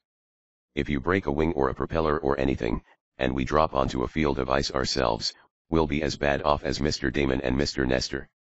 From the height at which the seaplane sailed across the island, heading north now, the travelers could see a vast expanse of the Arctic Sea. The sun was so low on the horizon that its beams gave little light. But the sky seemed overcast with a luminous haze, and under that the sea, and what floated upon it, was clearly visible. Countless little crackling points of dull fire revealed the presence of broken ice. Here and there a spire, or hummock, rose to a considerable height from the surface.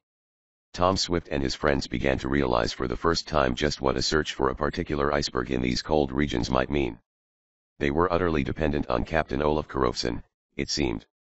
If he failed to remember how the berg looked on which he had last seen the marooned party of sailors and passengers, it would be very difficult for the searchers to find them.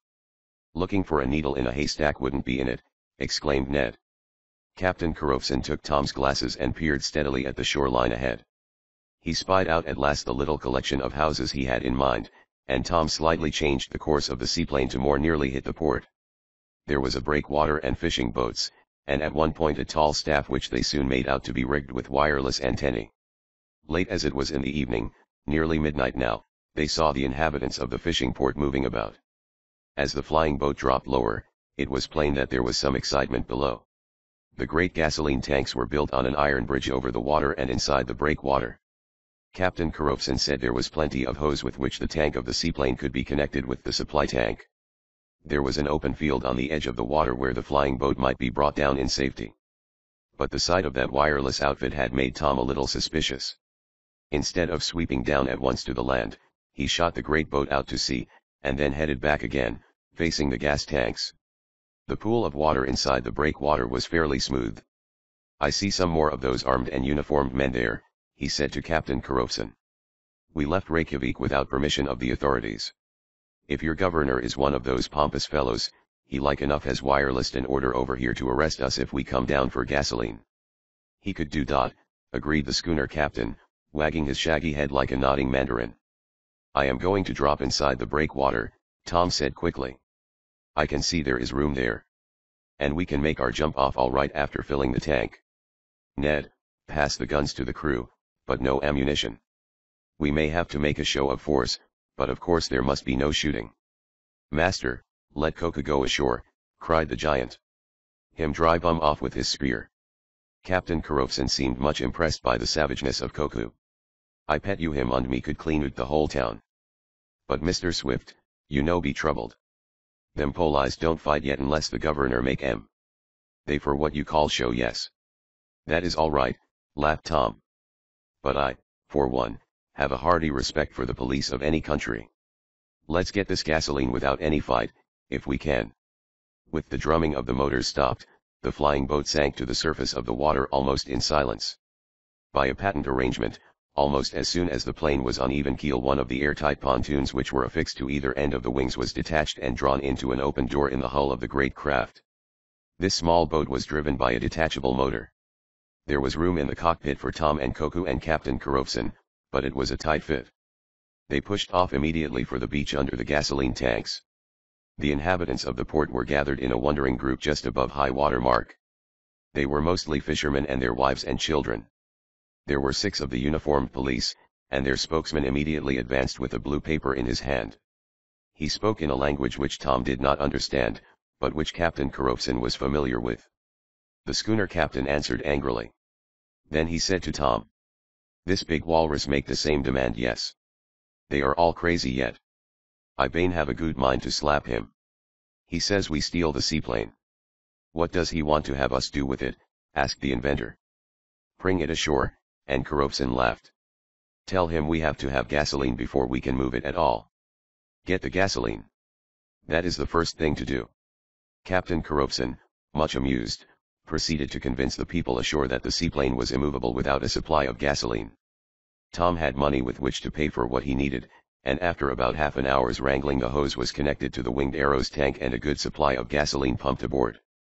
The small boat was then withdrawn from the beach and Tom and the 2 giants got into the hull of the plane. The airtight boat was coupled to the end of the wing again and they prepared for flight. If the police of the fishing port expected to see the huge machine jump over the oil tanks and land on the beach, they were mistaken. When she took to the air, Tom swerved her in a half circle and she shot out over the sea again and soared into the darkening sky at railroad speed. A sprinkle of brilliant stars had now appeared. The dome of the sky was like a deep blue velvet robe, all trimmed with sparkling sequins. On the horizon flashes of purple, scarlet, and green denoted the distant aurora borealis. It was a perfect Arctic night. Tom sailed his flying boat not far above the water and ice. Vast sheets of the latter gleamed below the flying boat and they could trace long canals between the fields. Here and there rose the peak of a great berg. When you consider that only about 1/7 of the bulk of a berg is above the surface of the water, some of those fellows must be extraordinary in size, Tom said to Ned and Kingston. "Some icebergs, I'll say," murmured the wireless operator. "And there are thousands of them. How are you ever going to pick up the one those folks were wrecked on?" But Tom had already thought seriously of that point. The chart and Captain Korofsen agreed that the set of the current was southward between Greenland and Iceland, through the wide Denmark Strait. In all probability that berg our friends are on has been carried into the strait by this time, Tom declared. You seem dreadfully certain that the poor chaps are still alive, Ned said. Captain Corofson has hope of that, so why not, rejoined Tom. We have not come away over here to find Mr. Damon and Mary's father starved or frozen, I hope. But Tom was anxious. He would not leave his post in the pilot room that night. As the darkness increased, the two great searchlights of the seaplane flashed their beams over the ice fields, and it did seem as though, if there were any castaways there, these signals would be answered. The castaways from the Calry were known to have electric torches. Until the thin edge of the sun appeared above the horizon again, the winged arrow soared over the sea. Captain Corofson pointed out the coast of Greenland, which the boys at first had thought was a row of icebergs in the distance. My Calry, she was sailing by there when she was wrecked, said the schooner captain. We make it in about 2 days more. Und she is lost. The plane swept around and drifted back toward Iceland on the other tack. Beneath, the points of broken ice began to sparkle, tipped by the brief rays of the sun. The sheets of unbroken ice were as blue as the sea itself.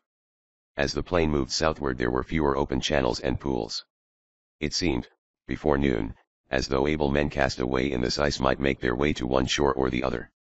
Yet, if they did, neither the Greenland nor Iceland coasts afforded much hope of succor. The first named was utterly barren for hundreds of miles, while the fishing settlements on Iceland were far apart on this northwestern coast. Now and again somebody spied something moving on the ice, and down the flying boat would swoop that the object might be the better examined. In each case the searchers were disappointed. Several times small herds of seals were made out, or a pair of walruses. Once a huge polar bear was seen drifting down a channel, enthroned on a lump of ice.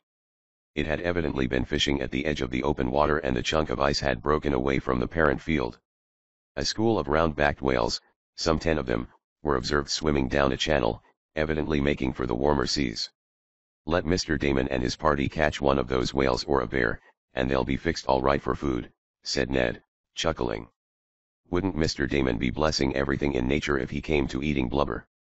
Tom drove his flying boat first to the east until they could see the coast of the big island they had left the night before, and then turned her about and drove west until Greenland was in sight. At each lap he brought their course many miles southward. Little floating on the surface of the sea escaped their keen gaze. It was mid-afternoon when Captain Olaf Corofson, looking through Tom's powerful glasses, began to show more excitement. Even with only the naked eye there could be seen ahead 2 tall pinnacles like cathedral towers. There was a narrow space between them, and miles upon miles of hummock ice and low bluffs lay about the 2 spires. "Iss she," exclaimed Captain Corofson. "I vold not fool you, Mr. Swift. Is de perg I see Mr. Damon and the sick man and my 5 sailors from the Calry climb upon when their boat was smashed. I could not mistake those 2 points like chimneys. Is there anything moving on that great field of ice?" demanded Tom anxiously. His companions used their eyes, and the binoculars, as well, to the best advantage. Tom drove the flying boat nearer and nearer to the pinnacles of ice. Not a moving object was descried beneath them. The great iceberg seemed to be as abandoned as any of the other fields they had flown over during their marvelous journey through the air. Chapter 19. The Desert of Ice.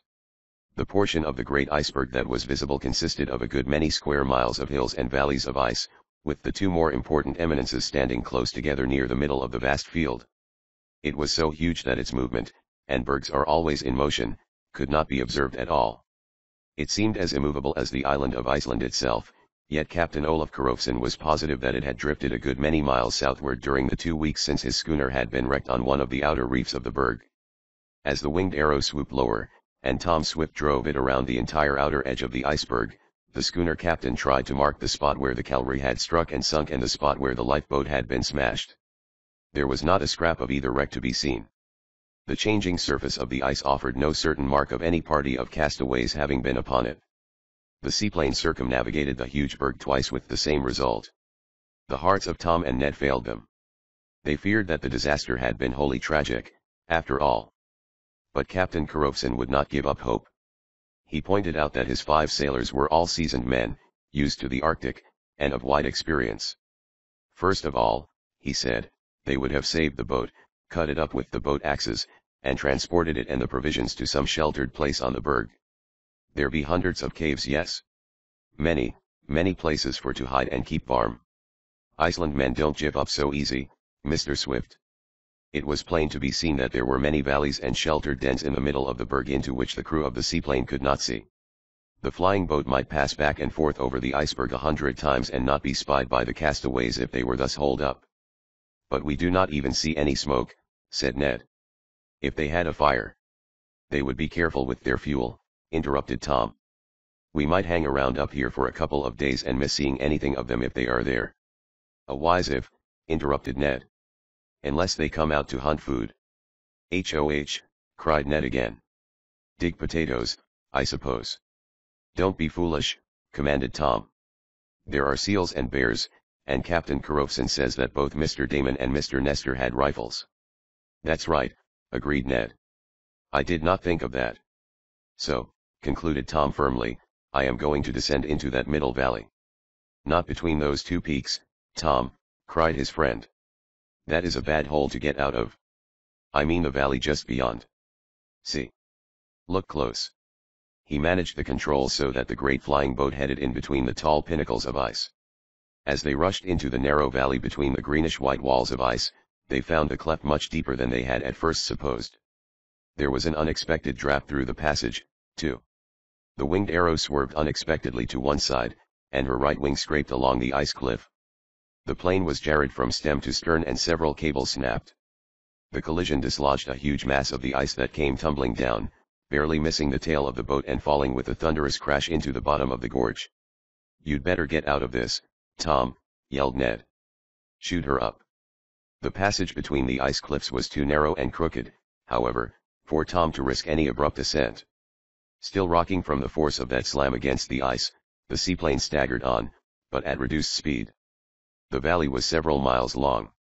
Again and yet again the end of one wing or the other touched the ice. These slight collisions did no particular harm, but they emphasized the fact that Tom could not govern the mechanism as perfectly as he had before. The balance of the plane was overset. She was likewise sinking. When Tom signaled for a lift, Brannigan could not work his levers properly. Like a huge wounded airfowl, the winged arrow fluttered lower and lower. My goodness, Tom, are we done for? Gasped his chum. Tom's face was pale, but he did not lose his self-control. He dared not raise the nose of the flying boat sharply, for if he did and she then took a tailspin she would land upon her propeller and put that out of commission. The craft continued to descend. Tom waved a disengaged hand toward the right-hand window. Ned and the others saw what he wished to call their attention to. The airtight pontoon at that end of the great wing had been smashed in the collision with the wall of ice and now hung partly disengaged from its proper fastenings. This had so disarranged the balance of the boat that her management was most difficult, especially in this narrow chasm. Another sharp turn in the valley of ice loomed before them. Below, Tom saw that the bottom of the gorge was comparatively smooth for some distance. If they could make a fair landing, they might be able to repair the pontoon and then rise on even keel again. He quickly signaled Brannigan, who shut down the motors. The roar of them ceased almost at once. The great flying boat sank to rest in the heart of the giant iceberg. Chapter XX. Imprisoned in the ice. When the throbbing of the motors ceased and the flying boat had stopped rebounding on its wheels and tail, the party in the pilot room stared at each other in a silence that was pregnant with anxiety. Even Koku, who stood on guard, felt that the situation of the winged arrow was serious, yet Koku believed that the magic of his master Tom was equal to almost any emergency. Tom as a usual thing had plenty of confidence in himself, and especially in his ability to get out of scrapes. But this was one event over which he seemed to have little control. What shall we do? Asked Ned. Got to find that out, I guess, admitted the young inventor. First of all the boys will have to fix that pontoon. It's a mess. And without it in position the flying boat will be lopsided when I try to raise her. Great, groaned Ned. So we are marooned down here at the bottom of this hole in the ice. Tom went aft to confer with his mechanic Ians. Ned and Kingston got into their outer furs, lent an extra coat to Captain Corofson, and the trio opened the door and by the aid of a light steel ladder got down upon the ice. The gorge was not more than 400 feet wide at this point, and the walls of ice towered above their heads at least 1,000 feet. If they found it necessary to scale those heights afoot, it would be a difficult and perilous venture. Tom and the mechanic Ians came piling out after a bit, and a close inspection was made of the airtight boat pendant from the right wing. It could be repaired, of course, but it necessarily would take considerable time. Go ahead, said Tom. We have food and heat in plenty. Do your best, Brannigan. Meanwhile the rest of us will take a look through this cannon. I wonder if firing our rifles would attract the attention of Mr. Nestor and the others if they are near here. I tell you what it might do, said the wireless operator, Kingston. What's that? It might bring down an avalanche of ice on our heads. You know a cracking stick has been known to start an avalanche. Gee, exclaimed Ned. I wish you didn't know so much. Why tell us that? I'll get a crick in my neck now, I know, watching out for the ice to fall. But it was no joking matter. Kingston was right, as Tom well knew. Yet the young inventor felt that they should try as quickly as possible to find Mr. Damon and Mary's father. If the two were still on the giant iceberg, it would be well if they were discovered soon. Tom had no desire to remain marooned at the bottom of this gorge for long. Captain Carofson was still cheerfully optimistic about finding his seamen and passengers from the wrecked Calrissian. There were thousands of places in the iceberg where they might conceal themselves. And unless by chance they had seen the seaplane flying over the berg, the castaways would never know that a searching party had come to look for them. The schooner captain, however, agreed that it would be unsafe to fire the guns. At least, it must not be done down here in the maw of the iceberg. We bane look for them, yes. If they have been here they must leave something behind. We see where they camp, yes. Come on. Tom sang out. We would better keep together. No knowing what there may be on this berg besides castaways. Bears, for instance, rejoined Ned Newton. Come on, Koku. Maybe that big spear of yours may be of some use yet. The giant grinned and marched ahead with the spear poised for quick use. The party took up their march along the bottom of the gorge, leaving Brannigan and his helpers to repair the flying boat. From above, as the flying boat had hovered over the ice peaks, the party had gained rather an unsatisfactory idea of what the gorge was like. But, of course, had it not been for the accident to the pontoon, Tom would never have descended into the cannon between these towering, icy walls with his invention. Beyond the place where the winged arrow had been forced to land there seemed to be several miles of the gorge, and it was by no means a straight-away cleft in the ice. It twisted and turned like the path of a tortured snake. We'd have a fat chance following this cannon in that flying boat, remarked Ned. Quick as they got one thing repaired, we'd crash into a spur of this ice and crack something else. I tell you, Tom, just as soon as we can, we want to get up out of this hole. Reckon you are right, agreed his chum. Hi. See there. What is it that Koku has found? The giant had suddenly increased his stride, thrusting his spear forward and showing every evidence of excitement. He was several rods in advance of the remainder of the party. Tom and the others half expected to see somebody rise up to face the giant, but as they rounded a spur of ice and joined Koku there seemed to be nobody else in sight. What is it? Demanded Tom. Master, see, exclaimed the giant, and showed them what he had speared. Great Scott! A bean can, cried Tom. Ned burst into laughter. Civilization a sure mark, he chortled. Yankees have been here, you may be sure. Tom turned to Captain Carofson. How about it, Captain? There is the label still sticking to it. Was that a brand of beans included in the stores of the Calrissian? That ISSIDT, rejoined the schooner captain. They've been here, yes. See that cave yonder, Mr. Swift? Perhaps they have been there in that cavern. Koku had already seen the opening of a considerable cavity in one wall of the gorge. He advanced cautiously. The cavern appeared to be very deep. It was dark beyond the entrance. As the party hesitated before the opening they could distinctly feel a draft of air blowing from the hole. It's a tunnel, I bet, said Ned. What say? Think it goes clear through this ice mountain to the plain beyond? Why not? Demanded Tom. These ice cliffs seem honeycombed with such caves. Koku suddenly shouted and darted forward into the mouth of the cave. There was a savage roar in reply, but it was no human voice that answered the giant's challenge. A bear, exclaimed Tom, and he was first to follow the excited Koku into the half-darkened cavity. Ned was close on the young inventor's heels. Tom, do have a care, he shouted. No time for care, panted Tom. Koku's fearless. No telling what he'll do. The giant thrust mightily with his spear and the challenging roar of the bear changed instantly to a scream of pain. With a crash of ice and breaking spear handle, the huge beast appeared in the entrance to the cave. Koku was overturned. He fell sprawling, with the broken handle still clutched in his mighty grip. The bear reared, plucking at the staff that impaled it. It stood taller than Captain Korofsson, or even Koku. It was a drab-white polar bear of fierce aspect, and its rumbling growls reverberated from the walls of ice, making a deafening clamor. The schooner captain started forward, rifle raised, and in a moment flame darted from the muzzle of his weapon. The bear was hit indeed. The captain could not have missed it, but it was not yet dead and fell back into the darkness of the cave. They all advanced, holding their guns ready for another attack. Even Koku scrambled up and came on, brandishing his broken staff. It was fortunate indeed that the three young fellows and their two gigantic companions followed the wounded bear so closely. Scarcely had the echoing explosion of Captain Korofsson's rifle died away when a mightier report sounded over their heads. Everybody halted, appalled. The peril of the wounded bear was forgotten. White-faced and motionless, they stared at one another.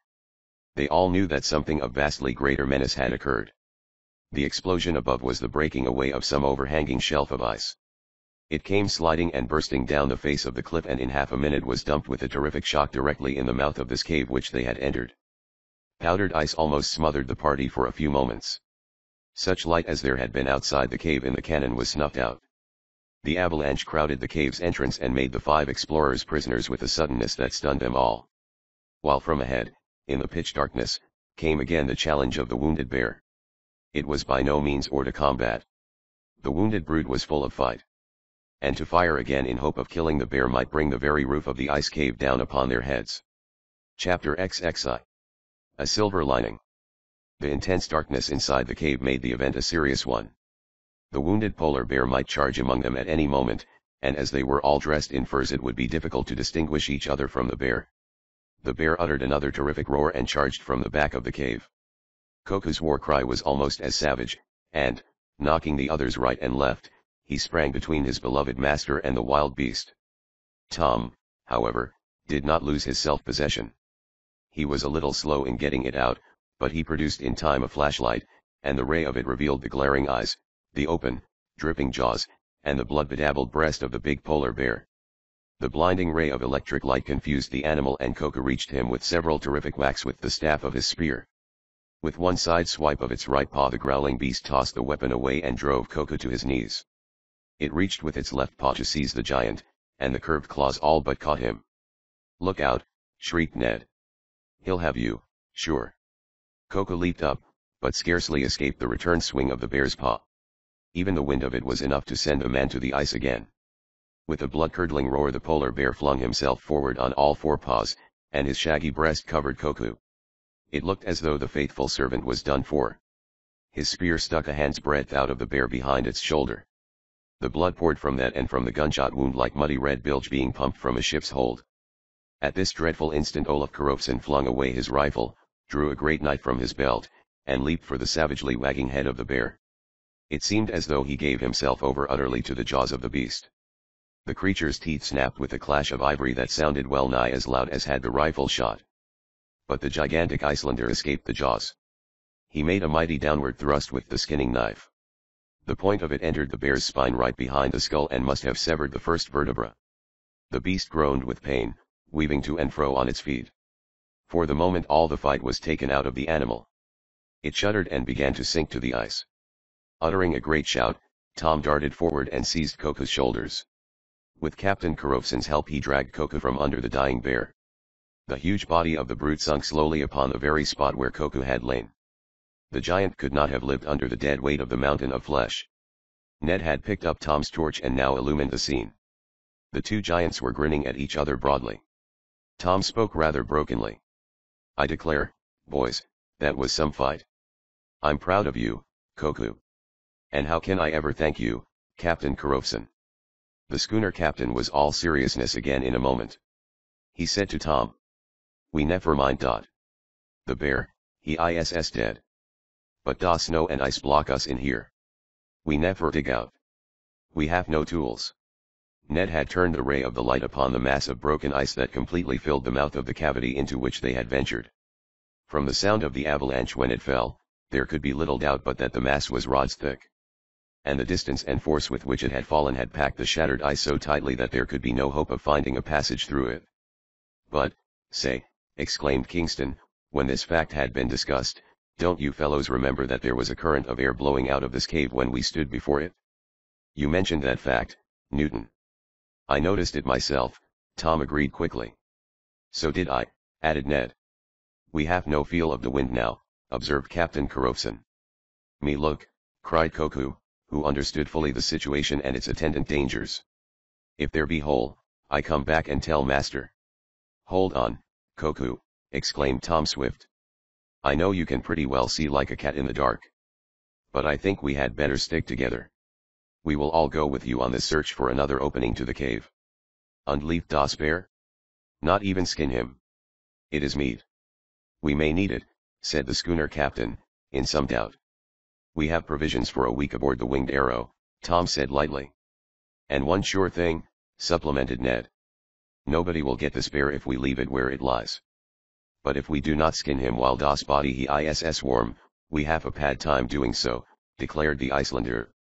I do not think we should bother with the bear, Tom said slowly. I am worried about getting back to the seaplane. We may get through this cave and find ourselves far up in these mountains of ice. We will have difficulty in lowering ourselves down into that gorge where the plane is. Don't bother with this bear. Let us go on. By jinx, exclaimed Ned. They say every cloud has a silver lining. It is so blamed dark right now that I cannot see any silver behind this cloud. Cheer up, cried Tom, his own voice changing with an effort. Lead ahead, Koku.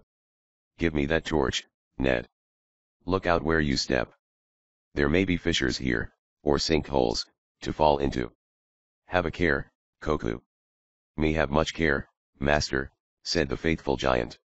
I feel wind again. He held up a finger he had wetted. Yes. Wind come through big ice cave. We find place to go out. Wait and see. I hope so, muttered Ned, as he came along in the rear of the small procession. Farther back in the chamber in the ice was the entrance to a tunnel more than man-high. It was of considerable width, too, and when the party had entered it, almost at once the explorers found that the pitch of the floor was sharply upwards. The tunnel was by no means straight, twisting around, and in places it proved to be open to the sky. There were deep clefts in the ice mountain that exposed the passage to the light of day. Some of these cuts were deep with snow, for there had already been snow flurries in the Arctic Ocean from which this giant iceberg had drifted. The explorers became quite hopeful as they pressed on, for it seemed as though finally there must be an exit to the tunnel. They spoke cheerfully together, but were somewhat worried over the fact that Brannigan and his mates would be disturbed by their delayed return. They won't know what to make of the delay, said Ned. But if they heard the avalanche, and of course they did, they may suspect what has happened to us, Tom remarked. Hello. What is it, Koku? The giant had halted and put out a restraining hand to stop those behind him. Tom shot the bright ray of the lamp ahead. He saw nothing, for there was a sharp turn in the passage there. They stood silent, waiting. The giant crept forward. When the man mountain reached the turn in the wall of ice, he stretched his neck around it. He stood so for so long that Tom went forward, too, making no noise. Almost at once, when he reached Koku's station, Tom heard a slight noise farther along the tunnel. Listen, he whispered, and held up his hand for silence. Was it an animal? Perhaps another bear? The young fellow unslung his rifle, for dangerous as it was to fire a weapon amid the towering ice, such another savage beast as that which had previously attacked them could only be met with powder and ball. Koku flashed his master a quick glance. His wide mouth split his face in a grin. Something amused Koku immensely, but what it was Tom did not at first understand. The others ventured forward until all stood in a group at the turn of the tunnel. Tom was listening again. The noise was repeated. Suddenly he swung about and slapped his chum on the shoulder. Ned, he whispered hoarsely, you were saying there was no silver lining to this cloud of trouble. Don't you believe it? This is its silver lining. Listen. As he ceased speaking, a hollow voice echoed along the passage. Bless the icicles on my mustache, this is the coldest house I ever lived in. The landlord should be prosecuted, and then the deep, bass laugh of Wakefield Damon reverberated in the ice cleft. What do you know about this? Here in the ice cave? Come on and surprise them. At these words all rushed forward. Chapter XXII. Back to the flying boat. The excitement of the bear fight and of being shut into the tunnel through the ice had for the moment driven out of the minds of all the party from the flying boat remembrance of the cause which had brought them here to the giant iceberg. For the time being even Tom had forgotten Mr. Damon and Mr. Nestor and their companions. At least some of the castaways from the schooner Calry were right ahead of Tom's party. The booming voice of the excitable Wakefield Damon and his blessing could never be mistaken by anybody who knew him at all. Captain Olaf Karofsson burst into a great roar of laughter, and, cheering loudly, he strode ahead along the passage. "We bane find dem fellers," he bawled. "Mr. Damon. How you vas now yes?" The others heard Mr. Damon cry. "Here's that Skoukian, Nestor. Captain of the Calry. What do you know about this? Bless my divining rod. I never expected to see him again." The whole party, including Tom, followed the big captain. They rushed into a circular chamber in the ice. In the middle was a small fire burning on a piece of copper sheathing, set up on empty bean cans to keep the heat from the floor of the chamber. There were only 2 persons present, both wrapped well in furs. They had been eating some cooked fish of some kind and drinking tea from tin pannikins. The man who had first got up to greet the newcomers was Mr. Wakefield Damon. "Bless my horn spectacles," he gasped, staring. "Is that Tom Swift I see? And Koku? And Ned Newton?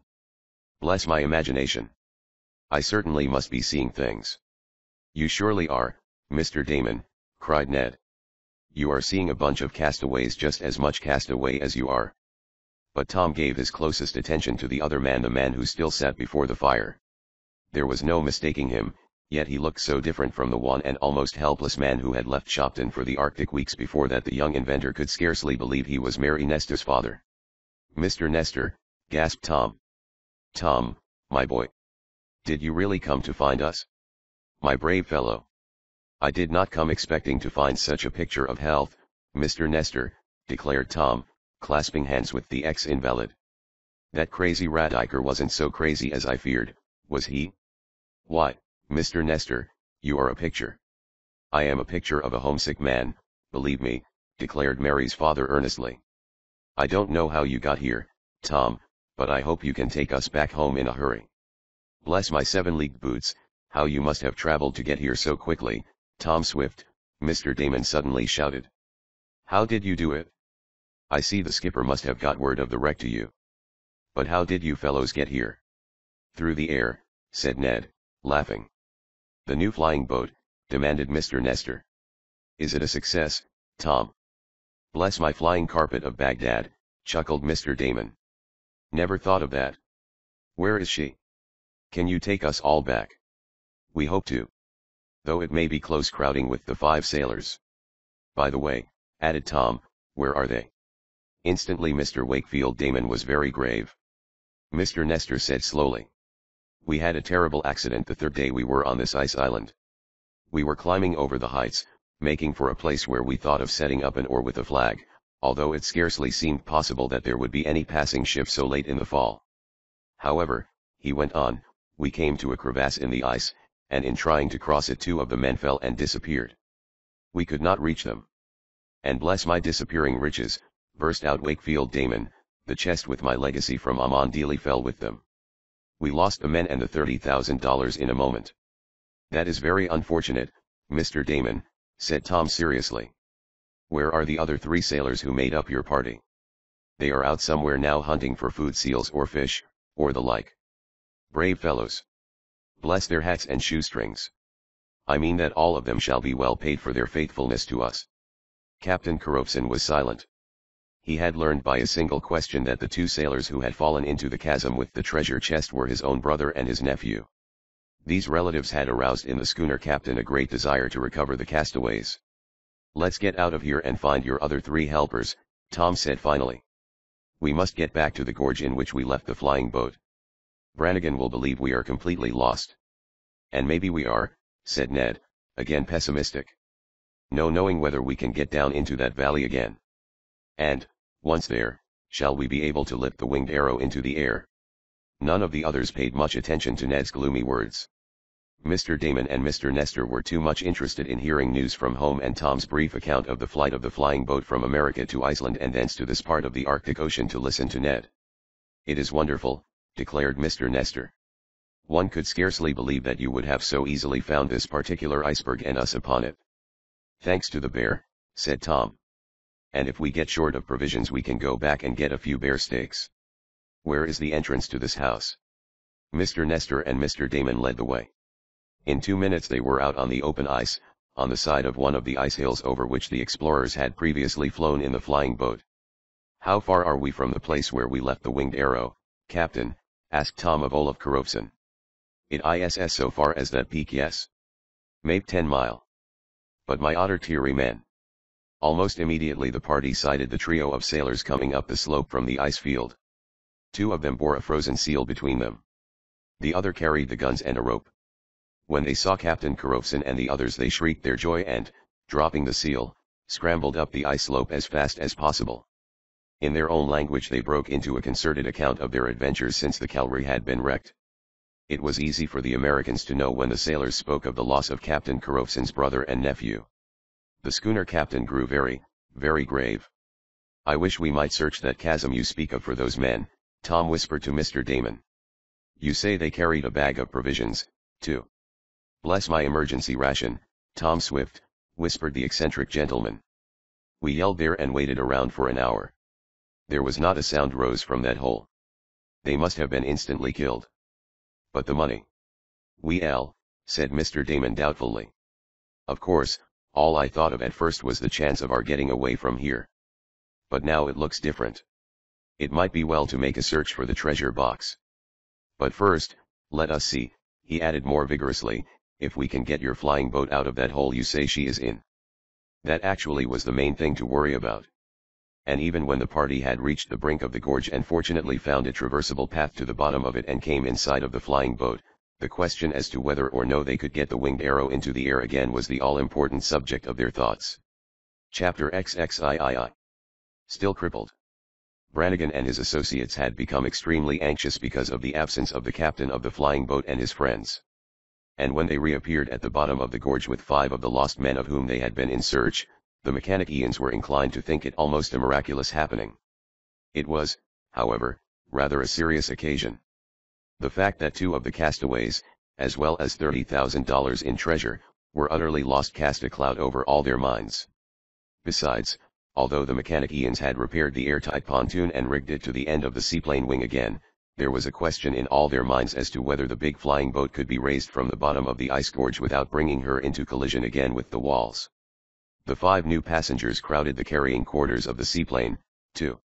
She had not been built with the idea of carrying more than 12 people, and now there were 16. Tom believed that under a fair test the winged arrow would sail with several tons more weight than she had ever yet carried. But this jump-off was going to be no fair test. We've got to take a chance, said the young inventor. If only we are successful, murmured Ned. When they were all inside and the doors were closed, the young inventor went over the machinery with great care, personally trying out each part. He dared not empty the compressed air tanks, although he would have liked to do that until the plane had risen above the walls of the gorge. The air was needed for balance, however, he was confident of that. There was not room to turn the plane around as she rested on her wheels and tail, the ice cliffs were too near together, while ahead of her was a very short straight run for her to gain the speed to fly. It was a ticklish undertaking. If, under the thrust of her powerful motors, she went head-on into one wall or the other of the cannon, Tom was pretty sure that the winged arrow would never get out of the heart of this giant iceberg.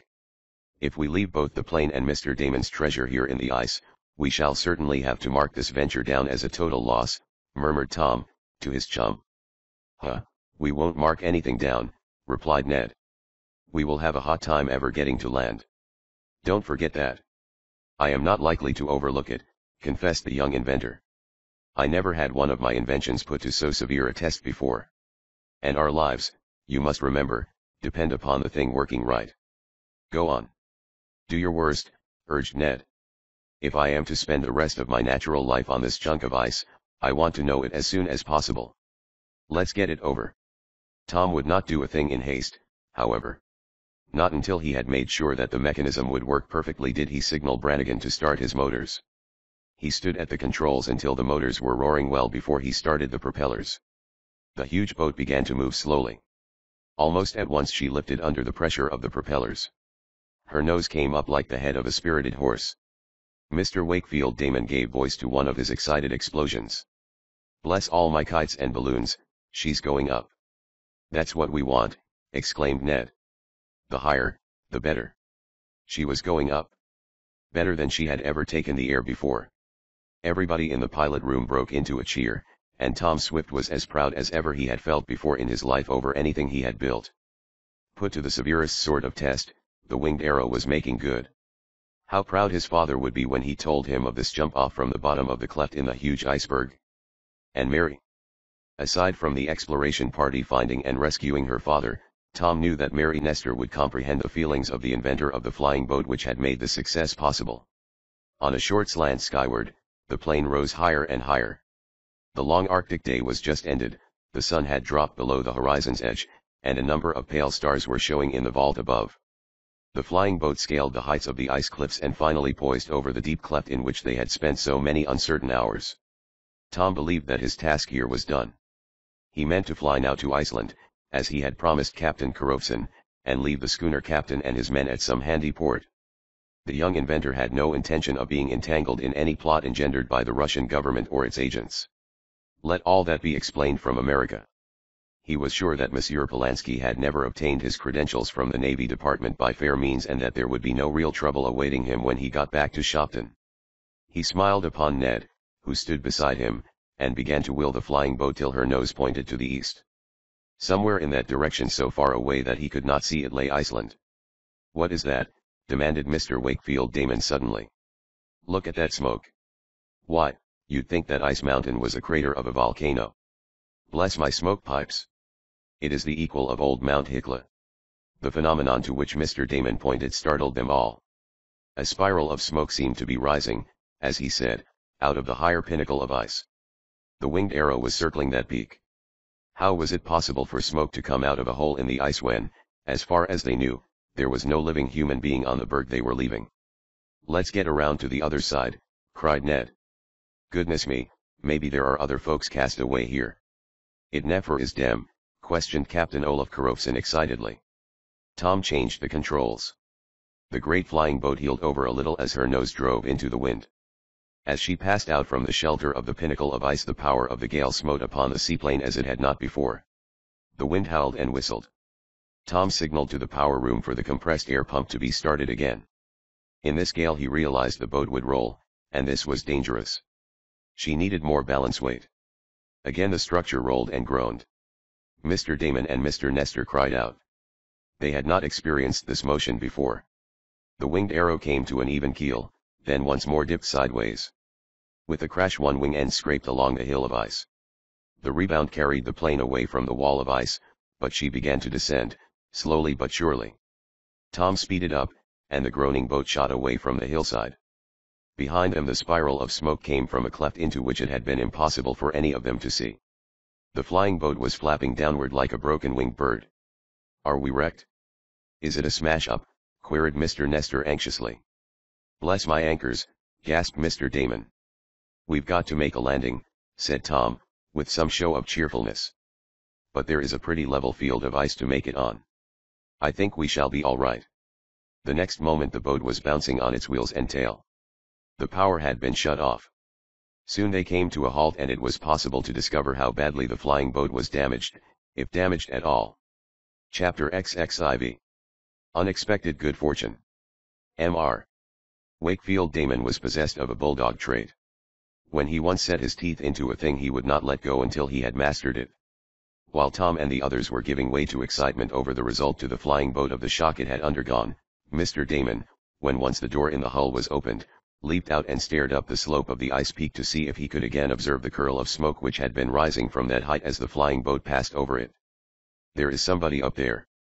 Bless my tortoise-shell glasses. There must be somebody up there. Smoke doesn't come out of a hill of ice by any natural means, that is sure." But he did not see the smoke now. He called to Olaf Korofsson. He had picked up a few words of the Old Norse dialect much used by the people of the back end of Iceland, and the schooner captain spoke that language, too. So the other Americans in the party did not understand what Mr. Damon and the captain were so excitedly talking about. "What made that smoke, Captain?" demanded Mr. Damon. "Fire," declared the man promptly. And fire in an iceberg is not a common thing. Over there is the crevasse where we lost your poor brother and his boy. Bless my ice pick. But there is something strange about this. We will go see, declared the captain. He hurried for a coil of rope and a rifle. Unnoticed by the others, the giant seaman and his employer climbed the slope of the ice mountain. Tom and his helpers were overhauling the airtight pontoon that swung from the left wing of the flying boat. This was the part injured by the latest collision. It must be that I am not so well able to judge distances as I was, the young inventor grumbled. To smash a wing twice, hand running, as you might say. It was a puff of wind did this for you, declared Ned. I would not blame my eyesight. To work in the open on the ice with a living gale blowing down from the pole was by no means a comfortable situation. The mechanic Ians had to take turns in working on the broken wing and pontoon. A man might easily freeze his hands while working without gloves. 2 gasoline stoves were brought out of the flying boat and set up on the ice right where the repair gang worked. The cook served hot coffee by the gallon. The passengers did all they could to help, but that was little. Suddenly Mr. Nestor noticed the absence of Mr. Damon and the schooner captain. He asked, "Have they gone hunting? Why did they climb that hill, do you suppose, Tom?" "Didn't we see some smoke up there?" queried Tom, only mildly interested. "Why, yes. Mr. Damon was talking about smoke from the ice peak, and that got me interested enough to scale the old plane across the shoulder of that hill," and the young inventor laughed rather ruefully. "There's something going on up there, Mr. Swift," exclaimed Kingston suddenly. "See there."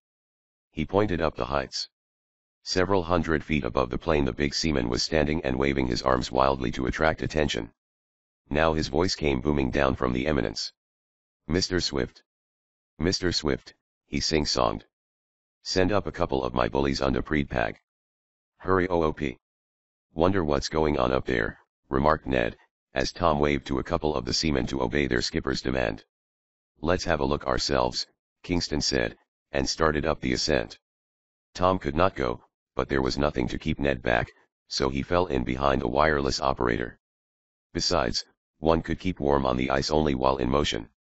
The 2 young fellows swarmed up the hill as fast as they could travel, while the sailors came on in their rear with the bag. Ned and his companion found Captain Carrofson on a little shelf of the hill. He was much excited and his face was again a smile. "It is wonderful. Wonderful," he declared. "Come with me, young gentlemen. It is wonderful." "I bet it is," commented Ned. "But just what is it?" They fell in behind the excited captain of the Calrae, who led them along the shelf, around an abrupt corner, and brought them out upon a small plateau in which there was a sink. Mr. Damon was lying flat upon his stomach and looking down into this chasm. He turned his red face toward Ned and Kingston and burst out with, "Bless my Italian gardens, here is the most wonderful thing I ever saw. Did you bring that rope?" "It's coming," said Ned. "What is the matter down there, Mr. Damon?" "Greatest thing in the world, Ned," exclaimed the eccentric gentleman. "The coincidence is wonderful. Who would ever have thought it?" "Well, it's wonderful, all right," repeated the puzzled Ned. "Both you and Captain Carrofson say so. But just what is it? Come here. See yonder? Half a mile or so away is the crevasse down which those 2 unfortunate men tumbled who were carrying my chest of Danish gold. We never expected to see them again or the chest." "And I guess the chest is done for," admitted the excited Mr. Damon. Ned and the operator were now beside him. They knelt on the ice and likewise peered down into the blue-white depths of the sink. Ned uttered a shout of amazement. "What do you know about this?" murmured Kingston. Under an out-thrust shelf of ice and on the bottom of the hole a small fire was smoldering.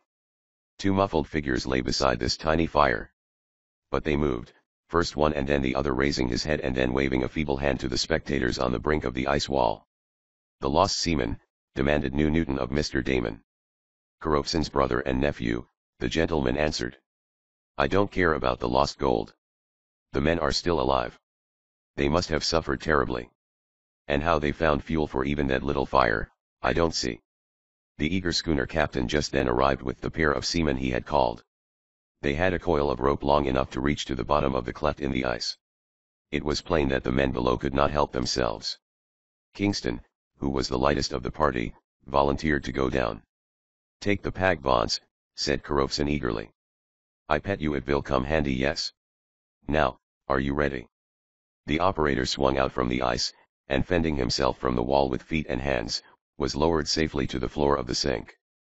As soon as he stood upon his feet there he disengaged himself from the loop of the rope and ran across to the two men. They tried to struggle up, but both dropped back. They were weak from lack of nourishment and their extremities were undoubtedly frostbitten. The older man insisted by gestures, he could speak but few English words, that Kingston aid his son, first of all. The wireless operator seized the boy in his arms and staggered across the sink with him. He fastened him safely in the noose and gave the signal for those above to hoist away. Although the turning body of the youth scraped several times against the ice, he was not hurt while his uncle and the sailors drew him up.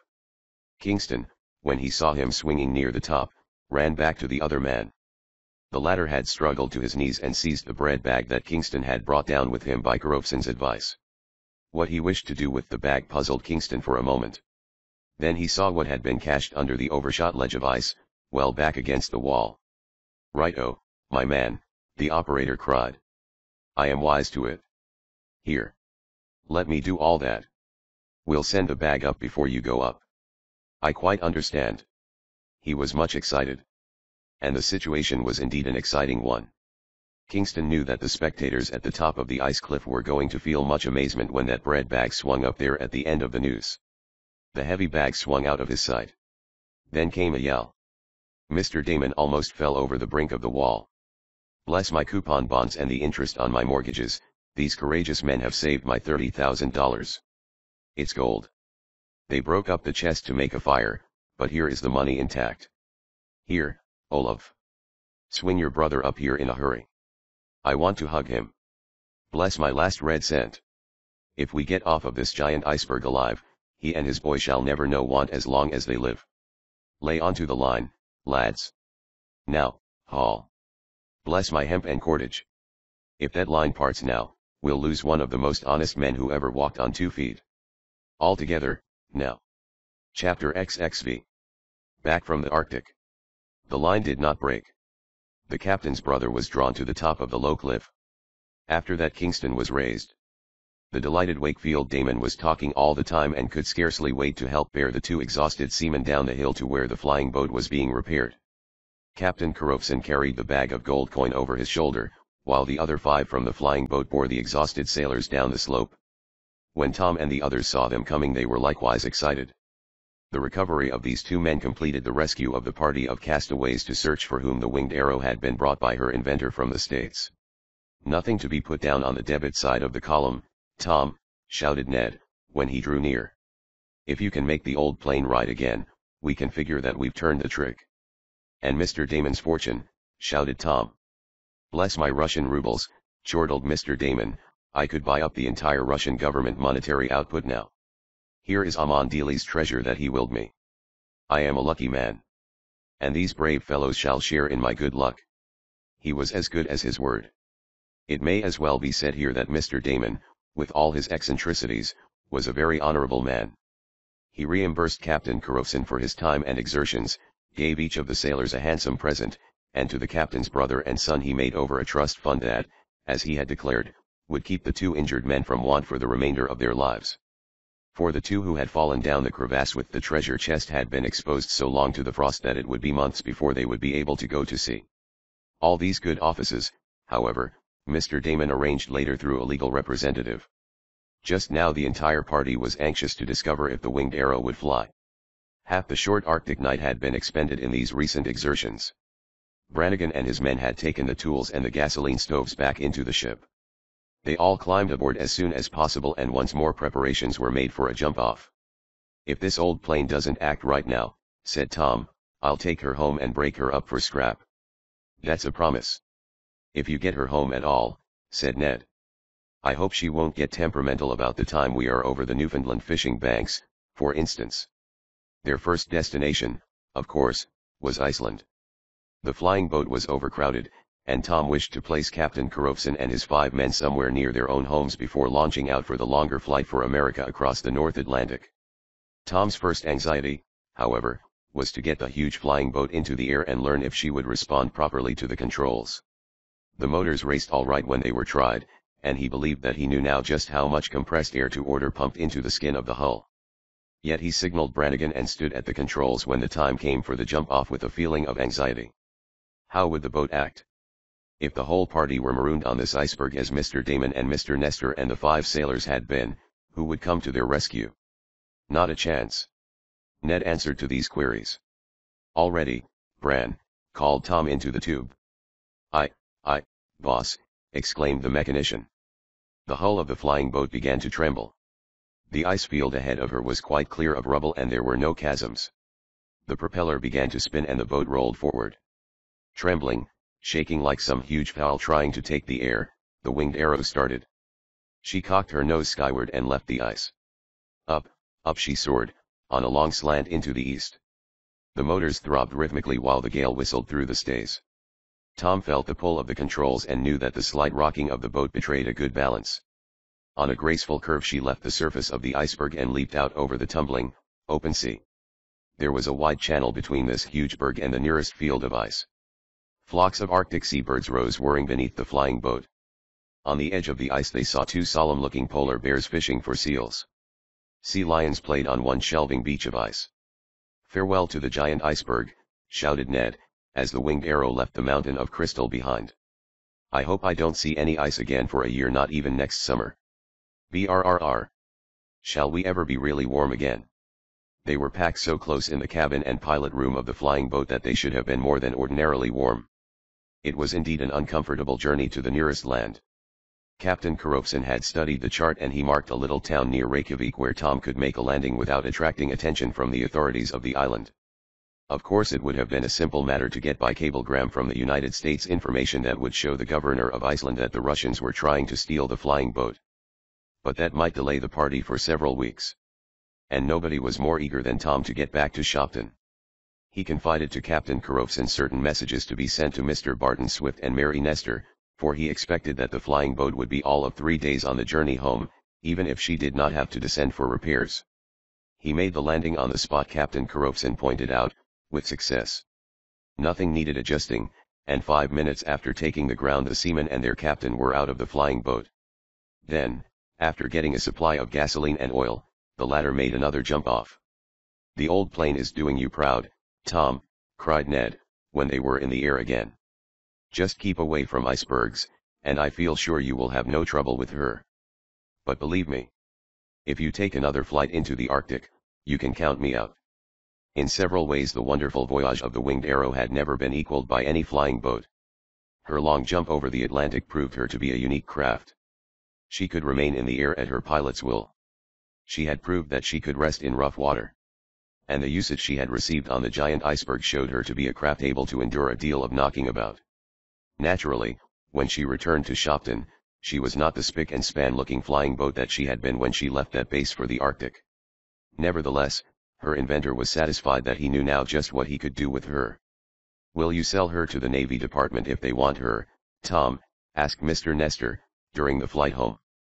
"I am going to sell her to nobody. Not even to the Russian government," said Tom, smiling. "We are in no war now, thank goodness, and I mean to keep and improve this craft until she can be no further perfected. Of course," he added loyally, "she will be at the service of the country at any time she may be needed. There is a whole lot I can do to her yet to make her of more value both in war and commerce. I wish I might make these improvements, however, without so much publicity. The Swift Construction Company is getting into the papers too much." Then he grinned suddenly. "You know, after all, what I want is a quiet life." Ned, listening to this, made an awful face. "Who?" he shouted. "The sort of quiet life Tom Swift wants would make a jumping jack hysterical. Tom, you know you could not keep quiet and give up adventures if you had 500 times the fortune Mr. Damon is bringing home with him from Iceland." "Bless my foreign exchange," exclaimed Mr. Damon, "that is a true word you said, Ned Newton. Why, anybody who has anything to do with Tom Swift is bound to get into the most exciting situations." "Listen to him," cried Tom. "We know who is the person who manages to get into trouble without any help," declared Mr. Nestor laughing. "I certainly am obliged to Brother Damon for taking me to the Arctic. It has restored my health. I feel like another man again. Nevertheless, If Wakefield Damon asks me to walk down street with him to buy a necktie after this, I shall be afraid to accompany him. Something unexpected is bound to happen when one is in that gentleman's company. Bless my reputation, groaned the eccentric gentleman, have you all such an opinion of me as this? I declare, I will go home and raise fancy chickens and nothing shall entice me on another journey. Humph. That is, until Tom Swift decides to start off to the antipodes. I could not contain myself at home if I knew he was away junketing. Forewarned of the coming of the flying boat, half the population of Shopton and all Tom's workmen were awaiting its appearance. Tom brought the winged arrow over the field behind the shops, spiraled down, and took the ground very lightly. When they opened the door in the side of the hull, the first faces they saw were those of Mary Nestor and her mother and Mr. Barton Swift and his faithful attendant, Eradicate Sampson. When Rad set his eyes on the gigantic cuckoo he cried out, "Ma goodness, Mars Tom, couldn't you lose dat big nuisance up the into Antic Seas some more? He suah ain't much good round yer. I reckoned he'd make good polar bear bait, or de like. Has I got to feed him again?" Coco showed his teeth in a wide smile. "No polar bear kill Coco," he declared, leaping out of the flying boat and beginning to strut. "Coco kill bear. Kill 'em with spear. Coco great chief. Coco great nuisance," grumbled Rad, grabbing the big fellow by the arm. "Come on with me. I got a beefsteak half as big as a bed sheet to broil for yo. Yo suah isn't much good, but we got to feed yo." Mr. Nestor was welcomed by his wife and daughter almost as though he had risen from the grave. His improvement in health was so great that they could not cease exclaiming over it. Tom and his other friends from the flying boat were all greeted most hilariously by the crowd. The mechanic Ians and Kingston had their stories to tell. Ned hurried away on business. Mr. Barton Swift wrung his son's hand. "I was afraid for a while that that strange Russian would manage to make you trouble. Admiral Gilder found out about him soon after you had started on your cruise. The fellow had got credentials from the Navy Board by trickery. If the Soviet government had had a bunch of flying men up there at Reykjavik, ready to hop aboard the craft when they got us out and under guard," said Tom, "they might have managed to get the winged arrow as far as Russia, and we would have whistled for any money. Their printing presses could not print rubles fast enough to pay me for this flying boat." "Then you consider her a success, Tom?" asked Mr. Swift smiling. "She most certainly is. As far as I have gone I am satisfied. But I have not finished with her yet. You wait and see, Dad." Then he hurried away to join Mary Nestor. And, after what Tom had done for the young girl's father, the reader may believe that what Mary Nestor said to Tom made him blush to the tips of his ears. The end.